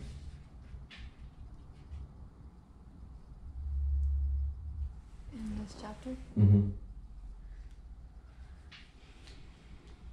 Here, I'll go over them, just because we're on that topic. So verse 4, I saw you mark that, baby, Rachel. Verse 4. Yes. Don't we read it? Mm-hmm. Okay. Always in every prayer of mine, for you all are making my prayer with joy, because of your partnership in the gospel, from the first day until now. Oh, I did write that. So meaning? So I wrote because of your partnership in the gospel from the first day until now. First of all, they're persevering and they have joy with everyone. And then verse 6. Verse 6. I saw you mark that. And I am sure of this, that he who began a good work in you will bring it to completion at the day of Jesus Christ. So if you persevere, then you get to go to heaven. Exactly. It's a perseverance. What else is perfection? That means eternal life in Christ, obtaining the goal. Mm-hmm. What does Paul say? He's obtained it, right? Mm-mm. He says he hasn't obtained it yet. Mm-hmm. So that perseverance, he prays that will become a perfect completion of that in Christ, meaning you persevere to the end, you die, your flesh is in completely gone, and your spirit takes to heaven. He gives you new robes, right? You're in heaven with the new robes. Then you're perfected in Christ, meaning worthy of being in front of the Lord. But that persevering faith is what endures. So there's another perseverance verse. Meaning you have to get after it. Persevere, get after it.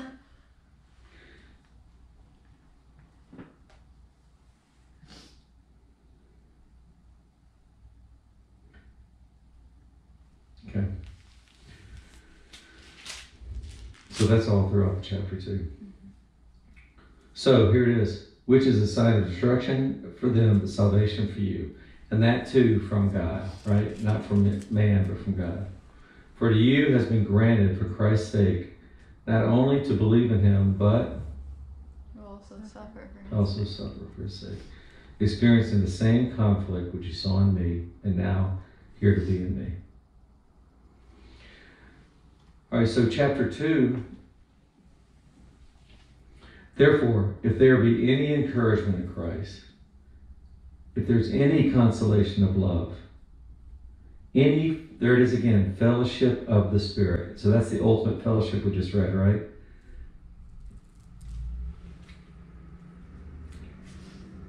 So, the fellowship of the Messiah, the ultimate fellowship ring is the fellowship of the Messiah and its ring of disciples, sealed by the holy sword of the Spirit and Lord God, the Father, and Christ, and his Holy Spirit, who is King of Kings and Lord of Lords. So any fellowship of the Spirit, that's that unification of the Spirit. Any affection and compassion. Make, here it is again, joy. How do you get deep joy? Spirit. Clean conscience, pure joy. God builds a joy in your heart you can only get from him. And when you disobey and sin, you end up empty. But if you sacrifice the self and do it all for Christ, you get the deep joy because he made it that way. Because he's the creator.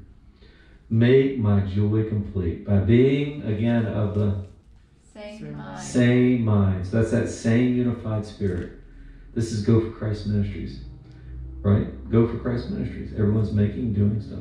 The same mind, maintaining the same love. How else can you have love except in Christ? The same love. Yeah.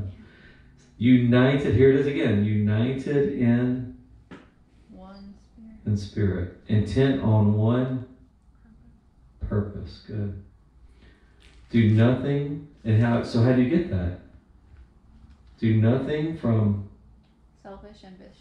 selfish ambition or empty conceit, but with humility of mind, regard others is better than yourselves. Do not merely look out for your own interests, your own personal interests, but for the interests of others. So let's Go for Christ Ministries. Everyone is sacrificing their own personal interest, your fleshly interest. Your real best personal interest would be to completely fill with Christ and have that deep joy. He's got the best plan for you. He's hungry to make you that awesome, perfect vessel. He takes that chunky, you just have that chunky, dirty piece of clay that's chipped and broken that can still hold a little bit of water but is contaminated. So you got to decide if you're going to hold on and be that chipped piece of pottery to go use on some other thing out in the wilderness, or break on the rock, which is Christ. Let him take you and remold you into a beautiful creation, bring you into the wedding banquet, into the fold with the King of Kings and Lord of Lords, be utilized in his holy banquet, and be this beautiful instrument in his hand, pouring pure living water that's going to nourish the souls and be part of his kingdom plan. And it's the most ultimate thing ever. So you had to give up your own grip with the little finger stuck in that. You had to give that up and be utilized for Christ as the ultimate vessel in him.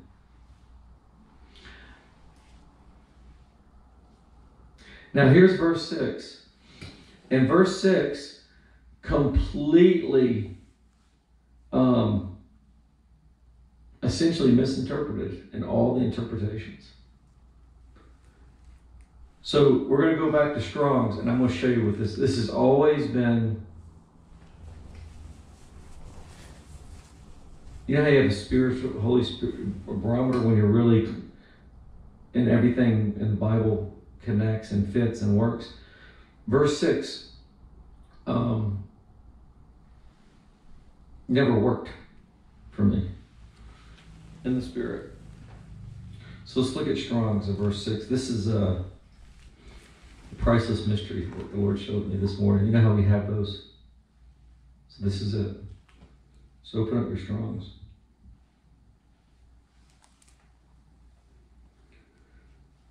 Go to chapter 2.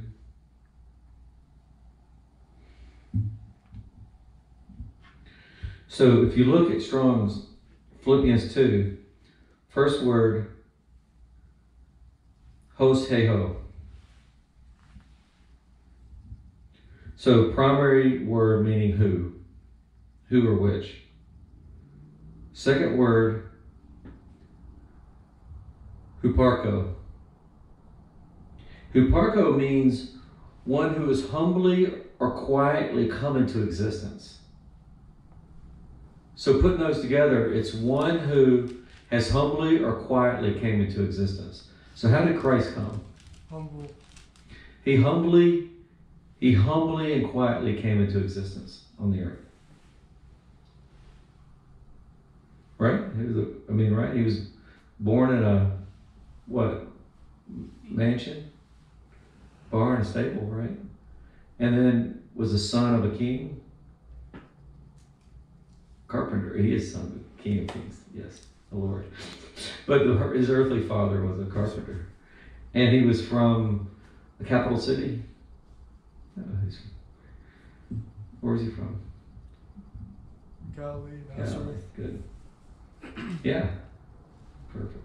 So who humbly came into being? Look at the next word.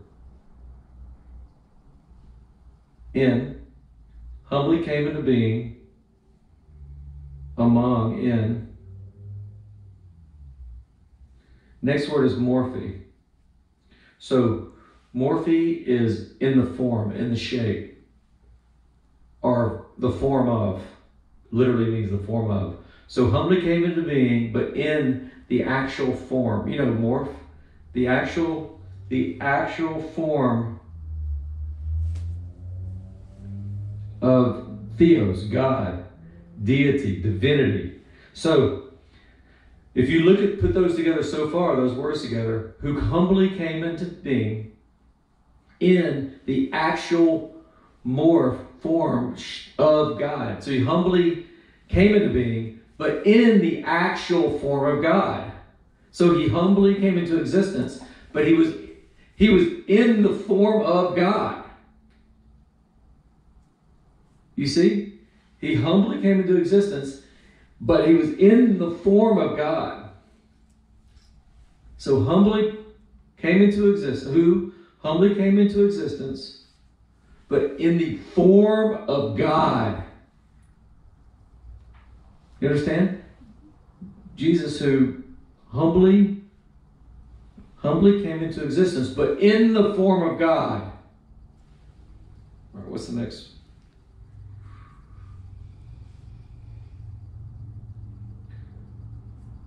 Theos, hegiomai. Oh, so hegiomai is with official authority, authoritative ruler, judge. So now we have Jesus, who humbly came into existence, but in the form of the authoritative judge God. In the form of the authoritative God. That's what the first part of that verse says. Jesus, who humbly came into existence in the authoritative form of God, who was God, the authoritative, he was the authoritative form of God. Jesus humbly came into existence in the authoritative form of God. Humbly came into existence, but in the form of the authoritative God. You guys see that?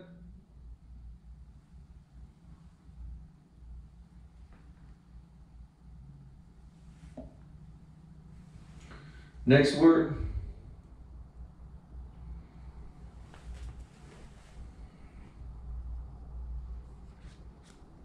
Not. Like negative. Not harpagmos, plundering. So put that together. Not plundering. Next word.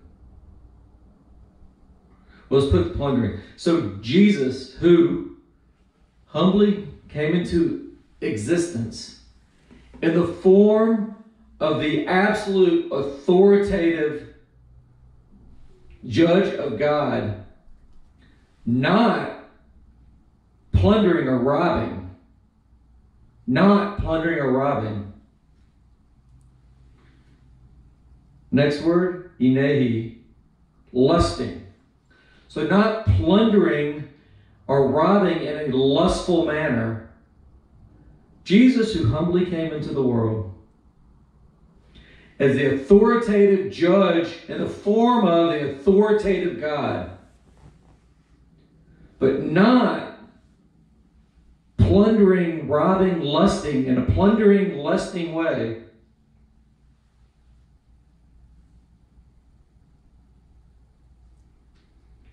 Esau being similar or like a God, Theos.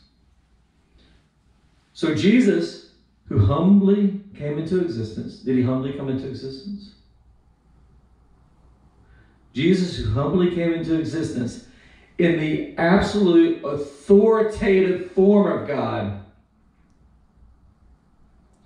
but not like a man trying to plunder or steal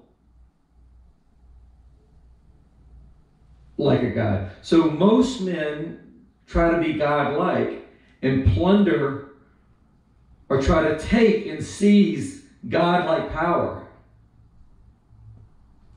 So most men come in and try to seize or take God-like power. Like stealing power and trying to be like a what? Demigod. Yeah, trying to be like a demigod. So most men try to seize and plunder power like a demigod and become what was Satan tempted Jesus to do. Seize it, man-made, in a man-made way to seize power. Did Christ come like that? Absolutely not. So he absolutely in no way. What happened when the disciples said, hey, we'll sit at your right, I'll sit at your left. Mom, can you go, Sons of Thunder, just kind of make some promises and deals here? Because they wanted that earthly king to come and what? Seize power. Did he do that? Did he show any desire to come physically as a man seize a crown like a man would do? Seize power? Like, what are we talking about here? This whole history, right, has been about this man seizing power, that man seizing power, this man, and he's in Philippi. He's writing to the Philippians. Well, what happened to the Philippians? King Philip himself seized power, plundered and took the power. Maybe it was, maybe there was a genetic line, but at the end of the day, any man in power, what? It's not going to the Lord and praying, and God's putting him there. Is seizing power, right? And taking that power. And then this kingdom wanted to take power from that kingdom. And then this man wanted to seize power from that man. And this city-state wanted to seize power from that city-state. These people, and what do you do in war? There's plunder and pillaging, right? So he said absolutely the negative, not coming in and seizing power like a man. But instead he came into existence as a humbly came into existence. Humbly came into existence in the absolute authoritative judge form of God. That's what that verse is saying. Well, it's nowhere near what your scripture reads. In fact, it's really quite the opposite almost. So the interpretations of this verse is completely out of place here. And let's read on. It's going to totally make sense to you. So what is that not what Paul's been saying? Like-minded, yield yourself, give up yourself, be in Christ, be Christ-like, use Christ as a model, like Christ did. What did he do? He humbly came in the absolute form of God, with the authoritative judging form of God, not in the man-made seizing way, to plunder power. That's what it says. That's literally what the scripture says. Look at verse 7. But Allah, like contrary, Kinu, abased, emptied himself. Voluntarily emptied himself. Hutu, pronoun himself. Reflexive. No reputation, empty again. Lambano took upon himself.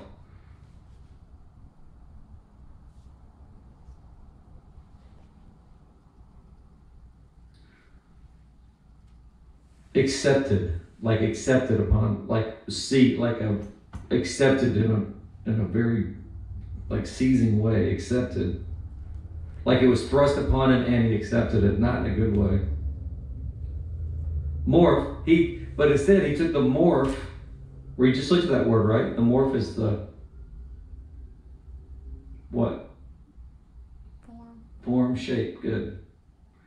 Form, shape of a doulos. You guys know that word, doulos. Oh, yeah. Instead, he voluntarily accepted what was thrown on him, the form of a servant. Genome, to pass in resemblance. Homonoma is the shape or resemblance of a, you know this word, anthropos. Anthropology. Anthropology is the study of man. So in the shape or form of man. So the whole scripture now comes alive. Christ, who humbly came into existence, and the absolute authoritative form of God, not to plunder and seize power in a lustful way, not in a lustful way, seizing way, but humbled himself and took on the form of a man. Now that makes sense. That's everything Scripture's saying before and after and now. That's like the entire Scripture all coming together. And it goes on to make sense too. And Kai is a conjunction, attaching word. Next word, Herusku.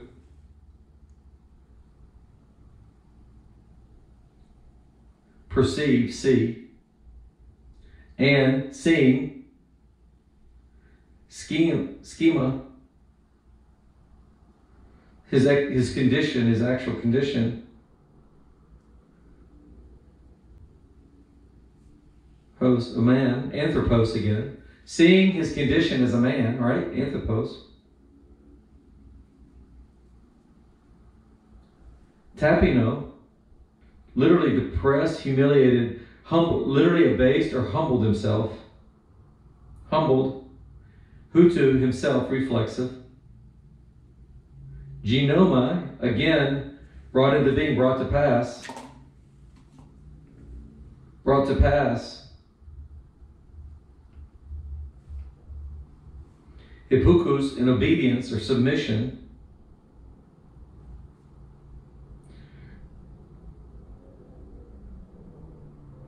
Space and time. To Thanatos. Submitted himself to Thanatos. Death.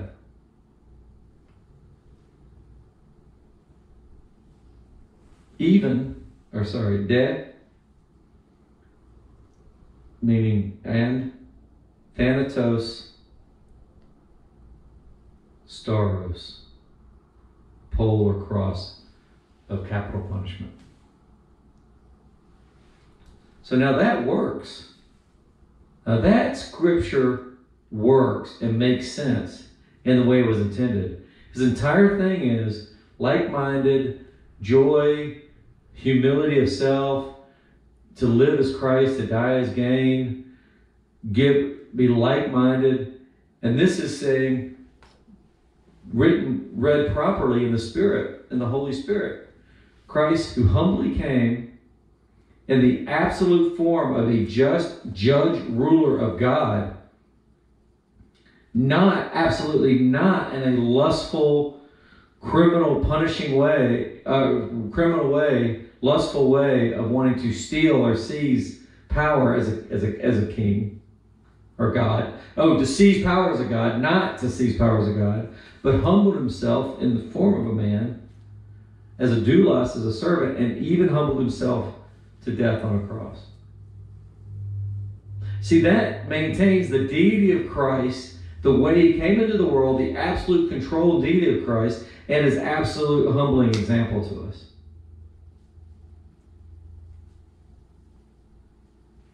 Completely opposite of the way it's written in modern day translations.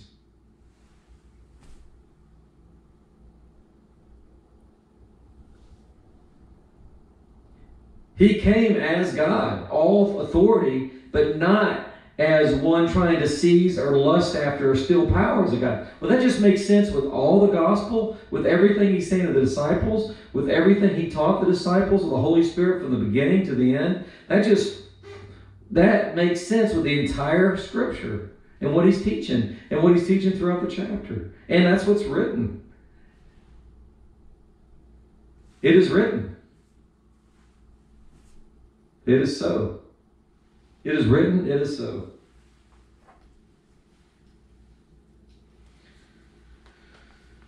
And it makes sense with the rest of it. Emptied himself, taking the form of a bondservant, being made in the likeness of men, being found in the appearance of man, he humbled himself by becoming obedient to the point of death, even death on a cross. For this reason also, God did what? Sorry. Go ahead. Highly exalted him and bestowed on him the name, capital T, capital N, the name which is above all names, so that the name of Jesus every knee will bow. And let's just bow and pray. Every knee will bow in heaven and on earth, and all the abyss under the earth. Every knee will bow at the name of Jesus. Thank you, Father God. We bow, we humble ourselves before you, and every knee will bow before you, and every knee, everyone. Your name is esteemed and placed above every other name, and all powerful. You're the King of Kings and Lord of Lords. We praise you, God, with all our heart. Every knee will bow before you in heaven and on earth and all the abyss below. In Jesus' name we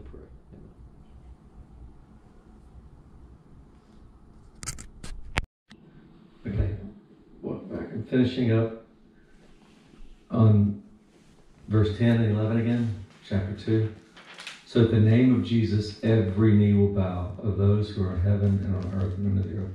And we bowed, and we did bow. And that every tongue will confess that Jesus Christ is Lord, to the glory of God our Father.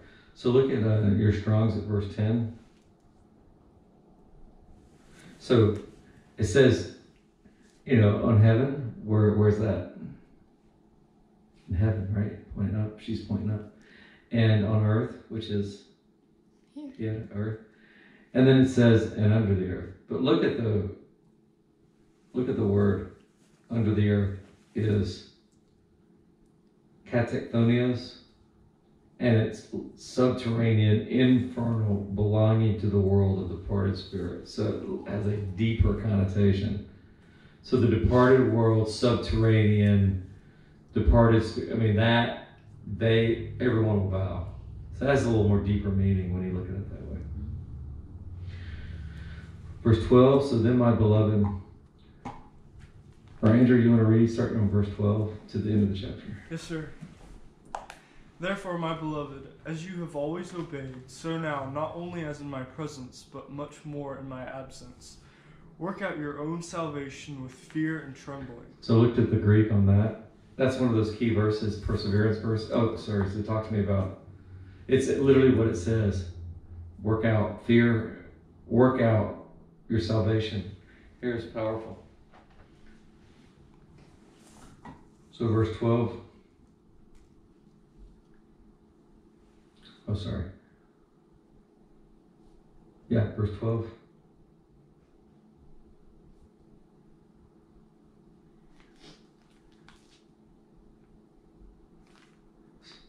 So katergazomai, literally perform, work out, work to fully accomplish, fashion. Like, fashioning is like forging, right?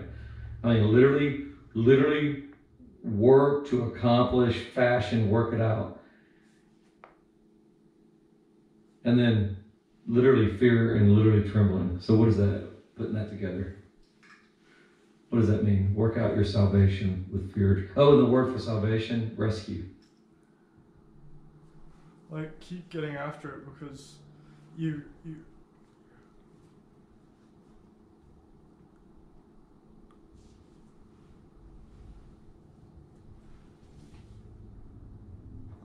can't quite figure out how to verbalize it. No, you said it. Keep getting after it, too.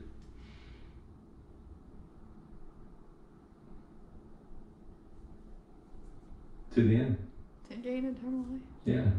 Keep getting after it. Complete it to the end for eternal life. Just like you said.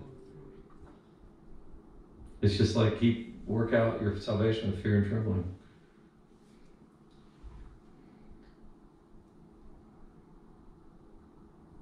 So salvation, soteria, we're always talking about that, to rescue, physically, morally, spiritually rescue. Health, salvation, save. You commented on that before, Rich. So what is that? Or read that verse again and tell me what you think. So, read the verse again. Work out your salvation with fear and trembling. So literally work and strive to complete your salvation. So you have to personally work and your own free will and choice to complete your salvation, meaning you have to get to the end with fear and trembling. So Christ is someone to be feared and you don't want to go to hell. So just work out your salvation, complete, reach the end, the goal. Just like it says. So that's another what type of verse? Perseverance. Good. Another perseverance verse. Okay, so pick up with 13. For it is God who works in you, both to will and to work for his good pleasure. Do all things without grumbling or questioning, that you may be blameless and innocent, children of God, without blemish, in the midst of a crooked and twisted generation, among whom you shine as lights in the world, holding fast to the word of life, so that in the day of Christ I may be proud that I did not run in vain or labor in vain, even if I am poured out as a drink offering upon the sacrificial offering of your faith. I am glad and rejoice with you all. Likewise, you should also be glad and rejoice with me. So I looked all that up in Strong's, and it literally does mean that. Literally poured myself out as a sacrificial drink offering, and literally do all things without grumbling and disputing. It's just straight up Father in Christ, just the Lord telling you, joy, grumble, disputing, work together, one spirit. I poured myself out as a drink offering for you. We get that from what we've done. Okay. I hope in the Lord Jesus to send Timothy to you soon, so that I too may be cheered by news of you. For I have no one like him who will be genuinely concerned for your welfare. For they all seek their own interests, not those of Jesus Christ. But you know Timothy's proven worth. So what do the most people act like? Selfish. Doing things for the self-interest. How would that look if you were a pastor or quote unquote pastor or minister? What would that look like? Self-interest. Like you're not really looking to the storehouses. Mm-hmm. You're just trying to fill your storehouse barn. You're just trying to fill your own barns financially.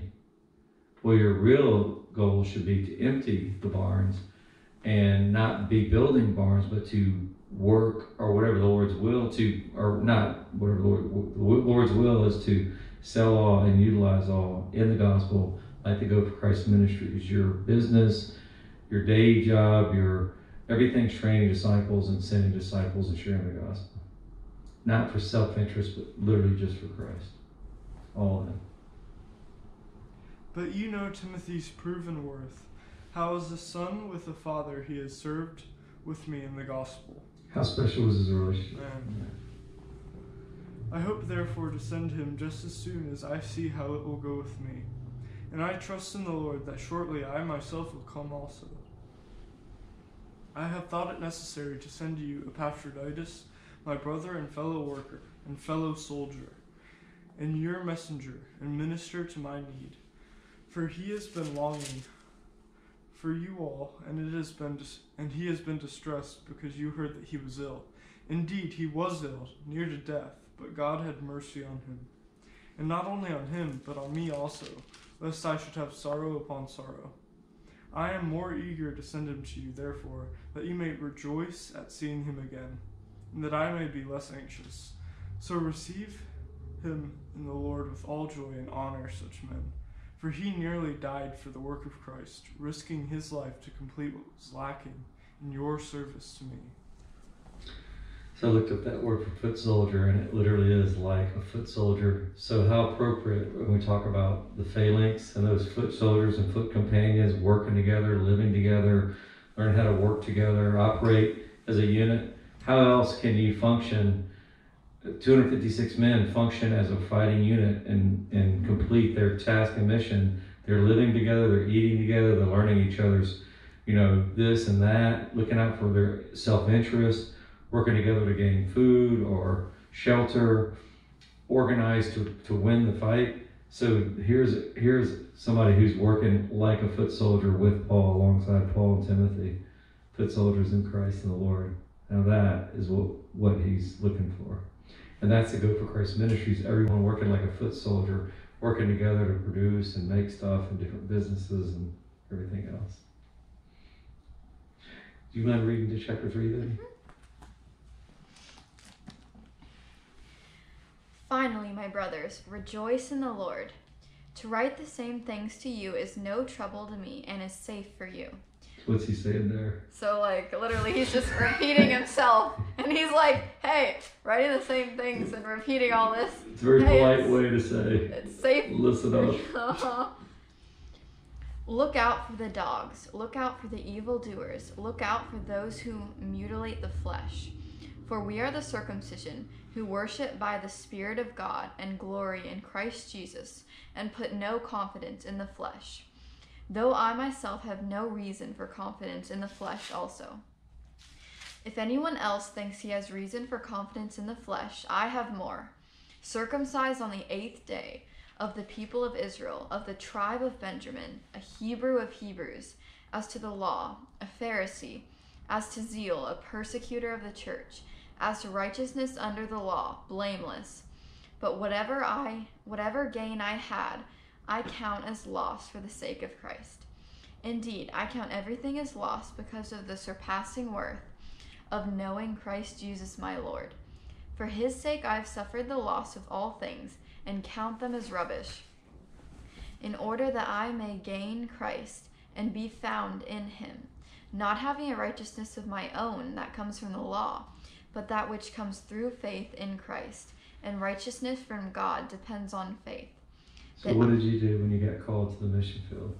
What did you have to do? So we had to give up everything. You literally went out on that garage sale outside our house, took your prized possessions, your prized pets, you prized everything, your family that was friends, and you had to leave those behind in obedience to the Lord.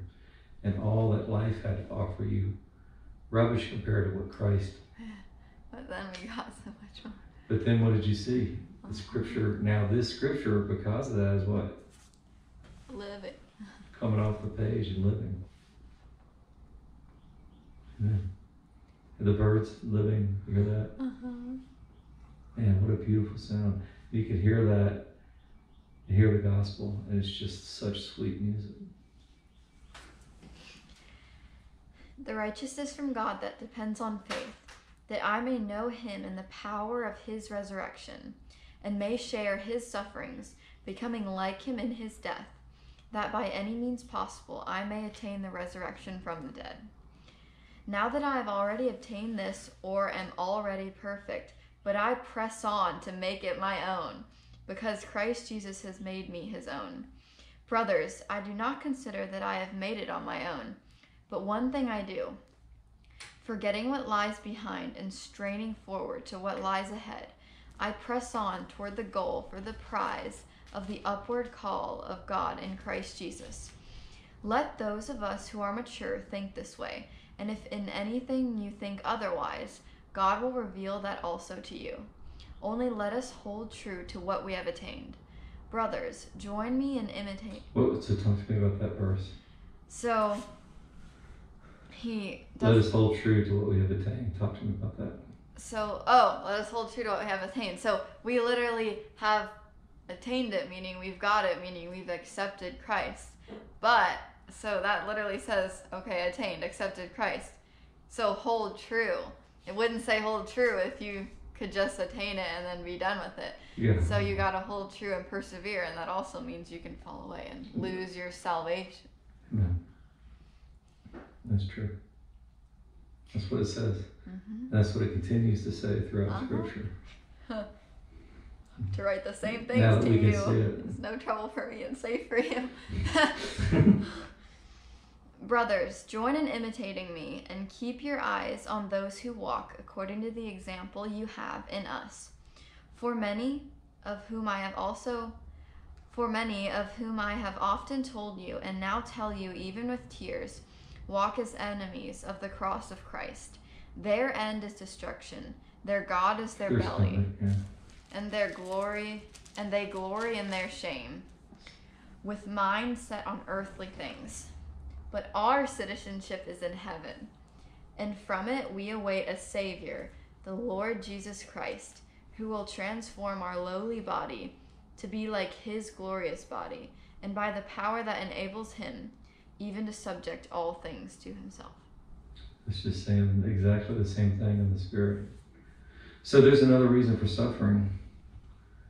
And you could summarize it, suffering, smelting for purification, along with Job 37:13. But so here's another, if anybody does a lesson, or people have a question on why suffer, for purification, so that we may see and understand and obtain the resurrection from the dead and see the glorious things God has done. So there's a reason for suffering. Smelting, purification, insight, depth. The cleaner you get, the leaner you get, the more Christ-like you get. Suffering produces that. Getting the dross out, and then you can really see. Getting the scales, getting the junk out. Going back to verse Philippians 3:8. Could you reread that? Yes. And tell me about that. Indeed, I count everything as loss because of the surpassing worth of knowing Christ Jesus my Lord. For his sake I have suffered the loss of all things and count them as rubbish, in order that I may gain Christ. So all the things he had before, like after he realized Christ and found all the surpassing worth of knowing Christ and all that he has to offer, everything else is just rubbish because of how great Christ is. Christ is the priceless pearl. Mm-hmm. That's what I wrote, 2 words, which you said was accurate. But my next hint was going to be, do you know a parable in the Bible or a chapter? Yeah, Matthew 13, 44 through 46. Priceless pearl. Good job, guys. I just wrote 2 words, priceless pearl. So there it is again. So all that suffering and everything you gave up and everything that you went and maxed out in the Spirit is all the old stuff ended up being rubbish, and you found life in Christ, and now it's coming off the page. And you discover that because you did that. And now you can see the priceless pearl just as it's written here. Like she said, rubbish, and now you have life. Like the mirror purification, and then you can see it. And then you're not even you, you're just reflecting Christ, the light. You're no longer. Now the silver is purified and able to reflect. Now the mirror becomes purposeful in its only purposes. Reflect Christ. That's the price is pearl. And then you have joy doing it. Purpose. Read chapter 4. Sure. I can do it if you... Okay. Therefore, my beloved brethren, whom I long to see, my joy and crown, in this way stand firm in the Lord, my beloved. I urge... Oh, sorry. Joy and crown, once again a reference to kings and power, and it all just fits. He wore this kind of, the King Philip II of Macedon, it looked kind of like, at least the one they have in the museum, looks kind of like a laurel wreath woven in a crown in a gold, you know. It kind of felt more like a band than it was like a... Yes. You can picture it. I urge Euodia and I urge Syntyche to live in harmony in the Lord. These are two Christian women. What's he saying? They're fighting. He's telling, hey, you two Christian ladies, Get along. yeah, get along. Indeed, true companion, I ask you also to help these women who have shared my struggle in the cause of the gospel, together with Clement and also the rest of my fellow workers, whose names are in the book of life. Rejoice in the Lord always. Again, I say rejoice. Let your gentle spirit be known to all men. The Lord is near. Be anxious for nothing, but in everything, by prayer and supplication, with thanksgiving, let your requests be made known to God. Psalm 37:4, who has that one? I do. Oh. Delight yourself in the Lord, and he will give you the desires of your heart. So how does that fit with that verse? Yeah. I mean, just your prayers and your supplications, offering your prayers to him and following him, they become one and the same. Because they're his. You pray for what he wants, and what he wants, you want, and your desires become the same. Mm-hmm. With that heart and attitude and joy. Mm-hmm. Yes. And the peace of God, which surpasses all comprehension, will guard your hearts and your minds in Christ Jesus. So it's like everything you wanted, but like... So what do people get at first when they sin and go astray, start doing wickedness? What do you feel at first? Adrenaline rush? But what is pricked? Your conscience. So your conscience is pricked. So how well do you sleep? How do you feel? How does your spirit feel? Unrestful.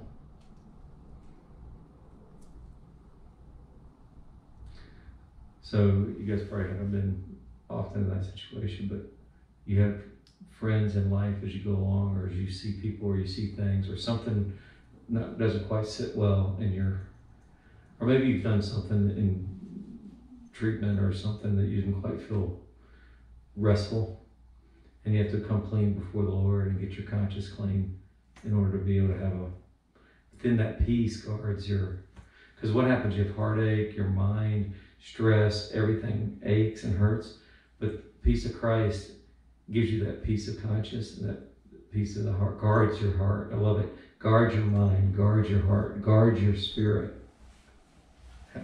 Just like the helmet, salvation, guard your mind. Exactly. Peace of Christ. Finally, brethren, whatever is true, whatever is honorable, whatever is right, whatever is pure, whatever is lovely, whatever is of good repute, if there is any excellence, and if anything worthy of praise, dwell on these things. So what should we focus on?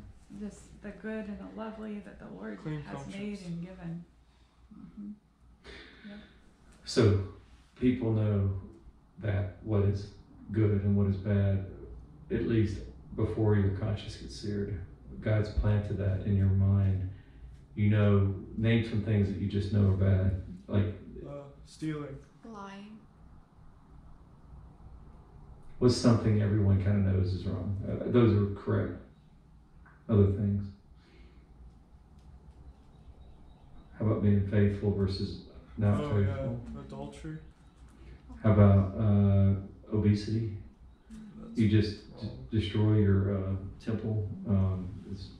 And God made things lovely, right? So what happens when you have a fit person, they look as God intended, right? Or if you don't take care of that, other things that are other sins. Coveting something. Yeah, I really want something badly, and then evil starts to creep in your mind.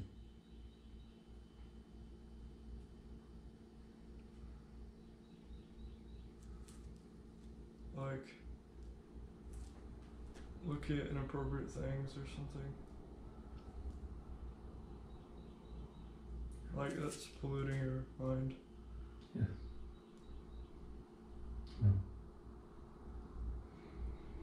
These are just things we know are wrong. So what's lovely? What are the opposite? What's good and pure and lovely and The Bible. Bible, birds, beautiful Following God's flowers. rules. What? Following God's rules. Yeah, God's rules.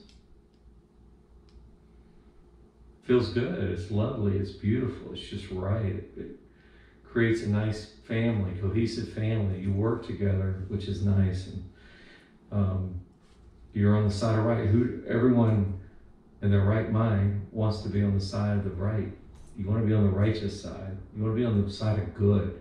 Good versus evil. You want, if anybody in their right mind, you want good to win, and you want evil to be, you want grace, but you also want justice. Those are good. Everything God talks about is good and lovely and pure. You just know if you're good, if you have the right mind, if you're in your right mind, and you have to have the Holy Spirit cleanse that for you. The things you have learned and received and heard and seen in me, practice these things, and the God of peace will be with you. But I rejoiced in the Lord greatly, now that at last you have revived your concern for me. Indeed, you were concerned before, but you lacked opportunity. Not that I speak from want, for I have learned to be content in whatever circumstances I am. I know how to get along with humble means. I also know how to live in prosperity. In any and every circumstance, I have learned the secret of being filled and going hungry, both of having abundance and suffering need. I can do all things through him who strengthens me. Nevertheless, you have done well to share with me in my affliction. You yourselves also know, Philippians, that at the first preaching of the gospel after I left Macedonia, no church shared with me in the manner of giving and receiving but you alone. For even in Thessalonica, you sent a gift more than once for my needs. Now that I seek the gift, not that I seek the gift itself, but I seek the profit which increases to your account. I have received everything in full, and I have an abundance. I am amply supplied. I have received from Epaphroditus what you have sent, a fragrant aroma, an acceptable sacrifice, well-pleasing to God. And my God will supply all your needs according to his riches in glory in Christ Jesus. Now to our God and Father be the glory forever and ever. Amen. Greet every saint in Christ Jesus. The brethren who are also with me greet you. All the saints greet you, especially those of Caesar's household. The grace of the Lord Jesus Christ be with your spirit. So there it is, especially those of Caesar's household. Pretty amazing. And then he says, I wanted you to give, not for my blessing, but for yours. What does that mean? Like how God will reward them for contributing. In the priceless pearl manner. In the Psalm 37:4. Oh. Another priceless pearl verse. Like as they give, the more you give, the more he opens up your eyes, the more you sacrifice, the more you do, the more you're able to see the garden of God, the mustard tree in the center, and the priceless pearl and treasure. So there's another verse.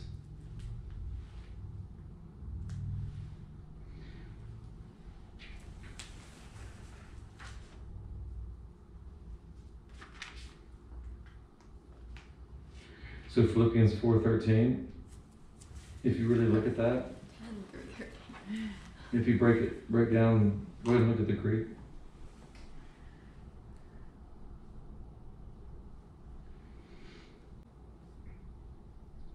Escheuo, avail, prevail, strength, pass all. Like conquer. They conquer. All, and then instrumentally, Christos. Hoitu,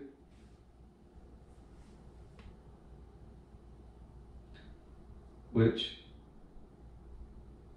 idunamo enables or strengthens, reflexive me.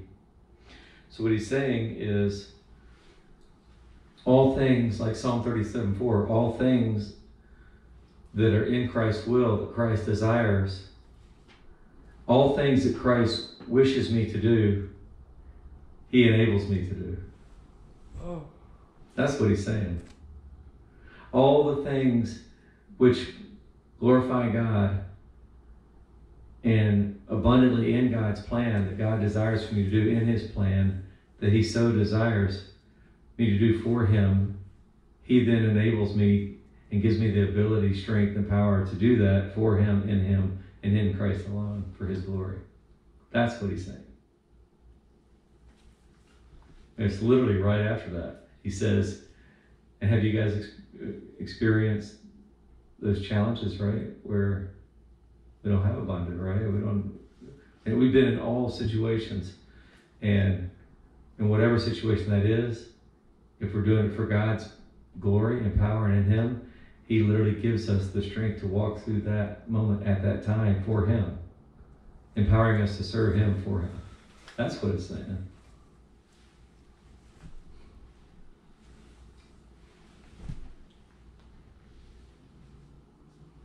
So Thessalonica. So look at this.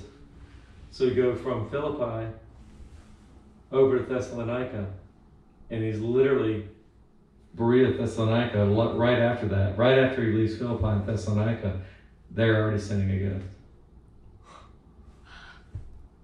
And he's receiving this gift with their correct attitude and heart, growing in Christ as a what?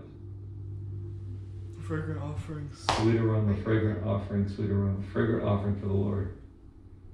Because it's holy and acceptable. And he loves the fact that they're doing that. Yes, it sustains him, but they're in the game. They're sharing. And we saw this over and over. The more people give ourselves, the more you give, the more when you finally give it all to Christ, the more you change your heart. And you're giving your heart, because your heart and treasure go together, Scripture says.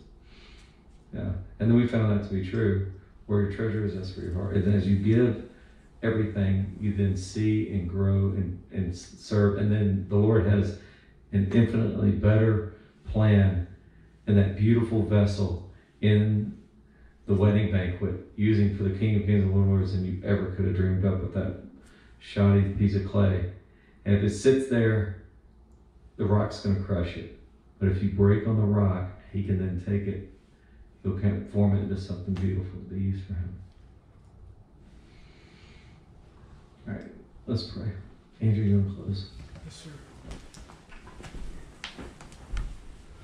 Lord, thank you so much for sending your Son to us. Lord, he humbled himself, Lord, even unto death on a cross, Lord, just to give us that ultimate opportunity to be able to see Christ, see that Christ is the Lord, confess our sins and serve you, Lord.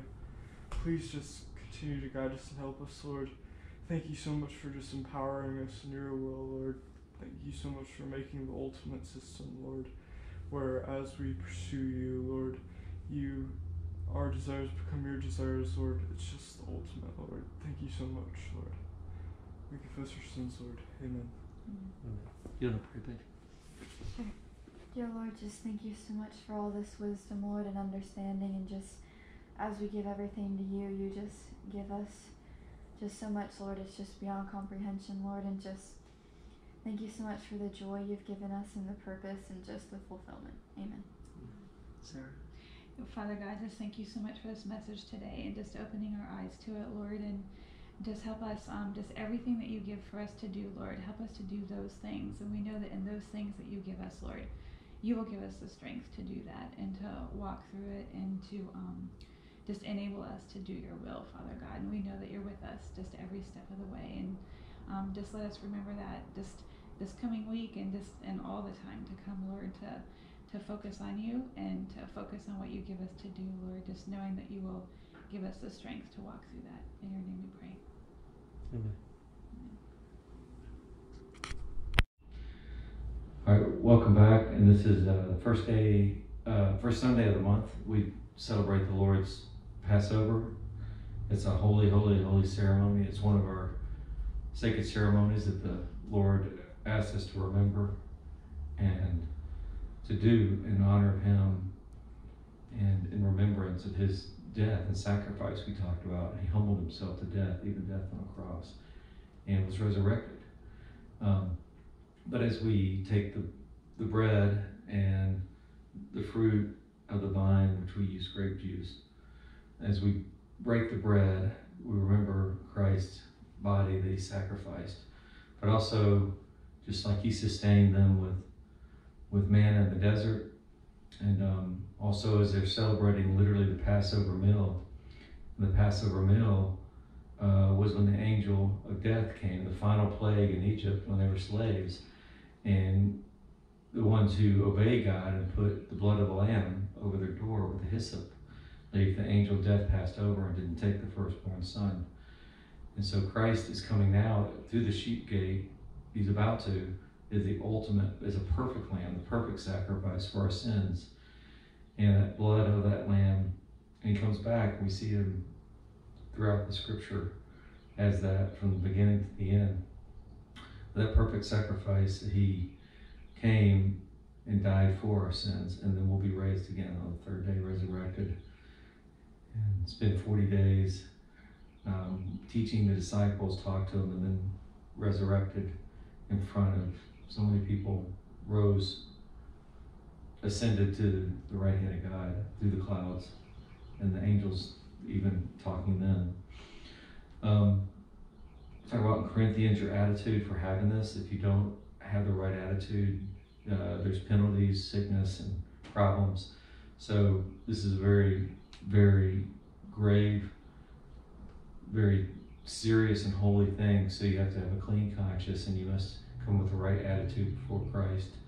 So if you want to take a minute now, just turn off the video, make sure you're clean before the Lord, or don't participate at all if you feel like that's not the case. Because if you participate in this incorrectly, there's penalties, the Lord says, the Bible says, the Holy Word says.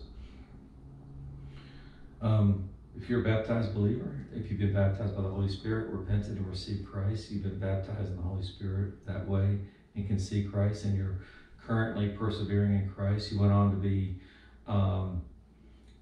in obedience to Christ.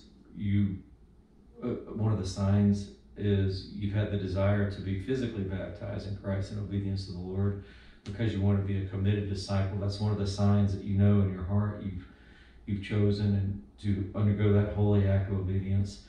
If you're that believer persevering in Christ, then you're welcome. Then you understand the significance of this, and Christ says to do this to His disciples. He commanded His disciples to do this in remembrance of me.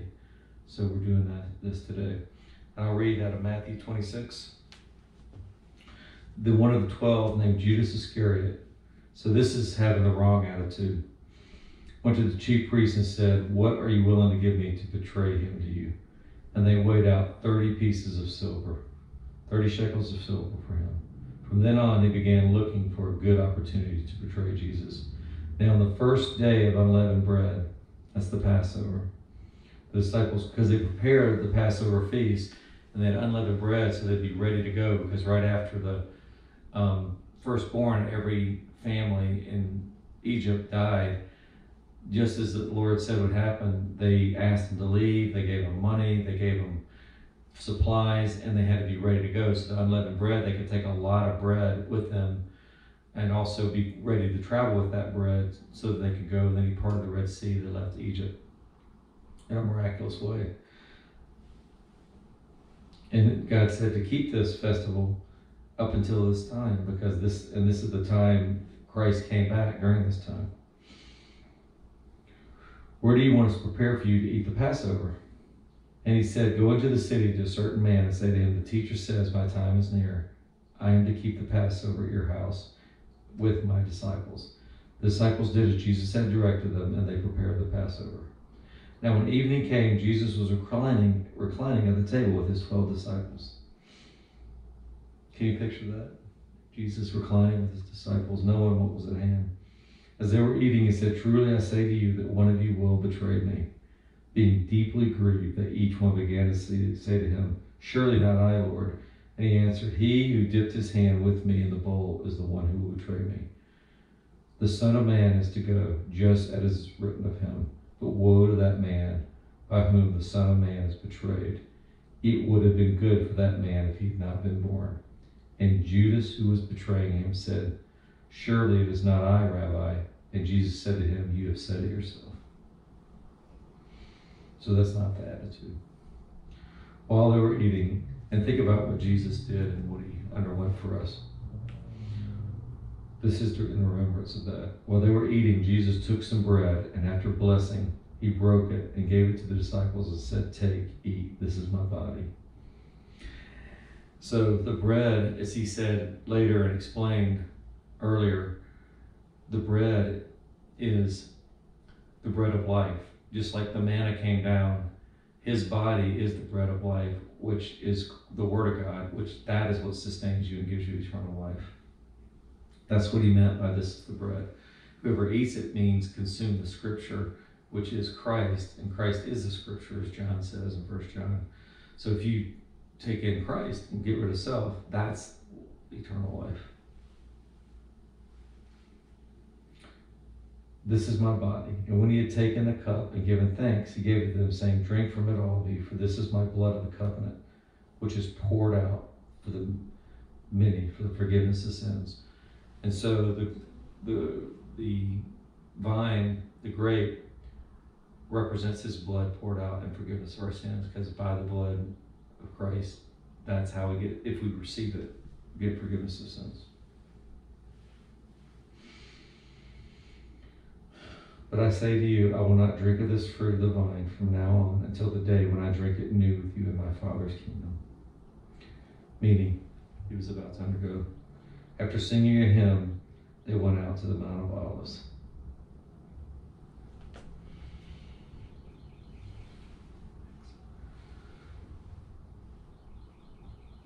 So Jesus, after a blessing, and Lord, just bless this Passover, Lord, bless this holy sacrament that we offer for you in keeping the Passover, Lord. In Jesus' name we pray. Amen. And the Lord's Supper. So after blessing it, he broke it and gave it to his disciples.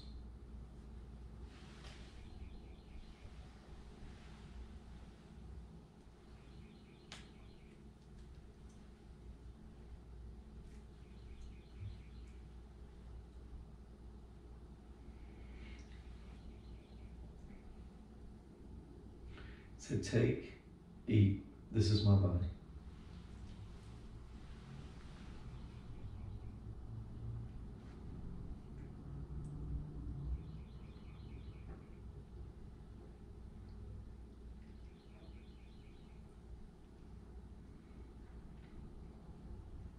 And we took a moment before this, where we all took a moment and prayed and made sure we were prepared mentally and spiritually for this, as you did by stopping the video.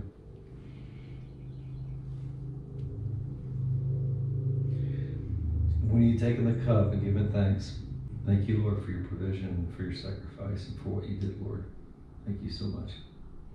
In Jesus' name we pray. Amen. When you taken the cup and given thanks, he gave it to them, saying, "Drink from it, all of you, for this is my blood of the covenant, which is poured out for the many for the forgiveness of sins."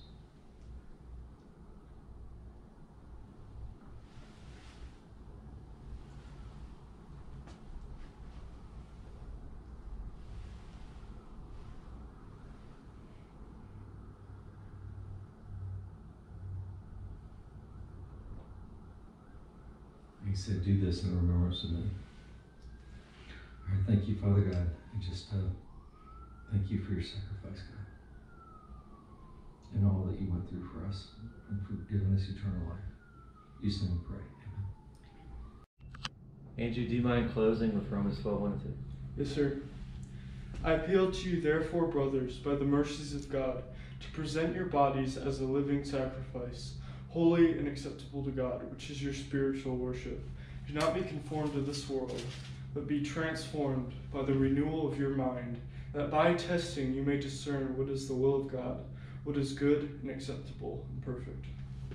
Amen. Thank you.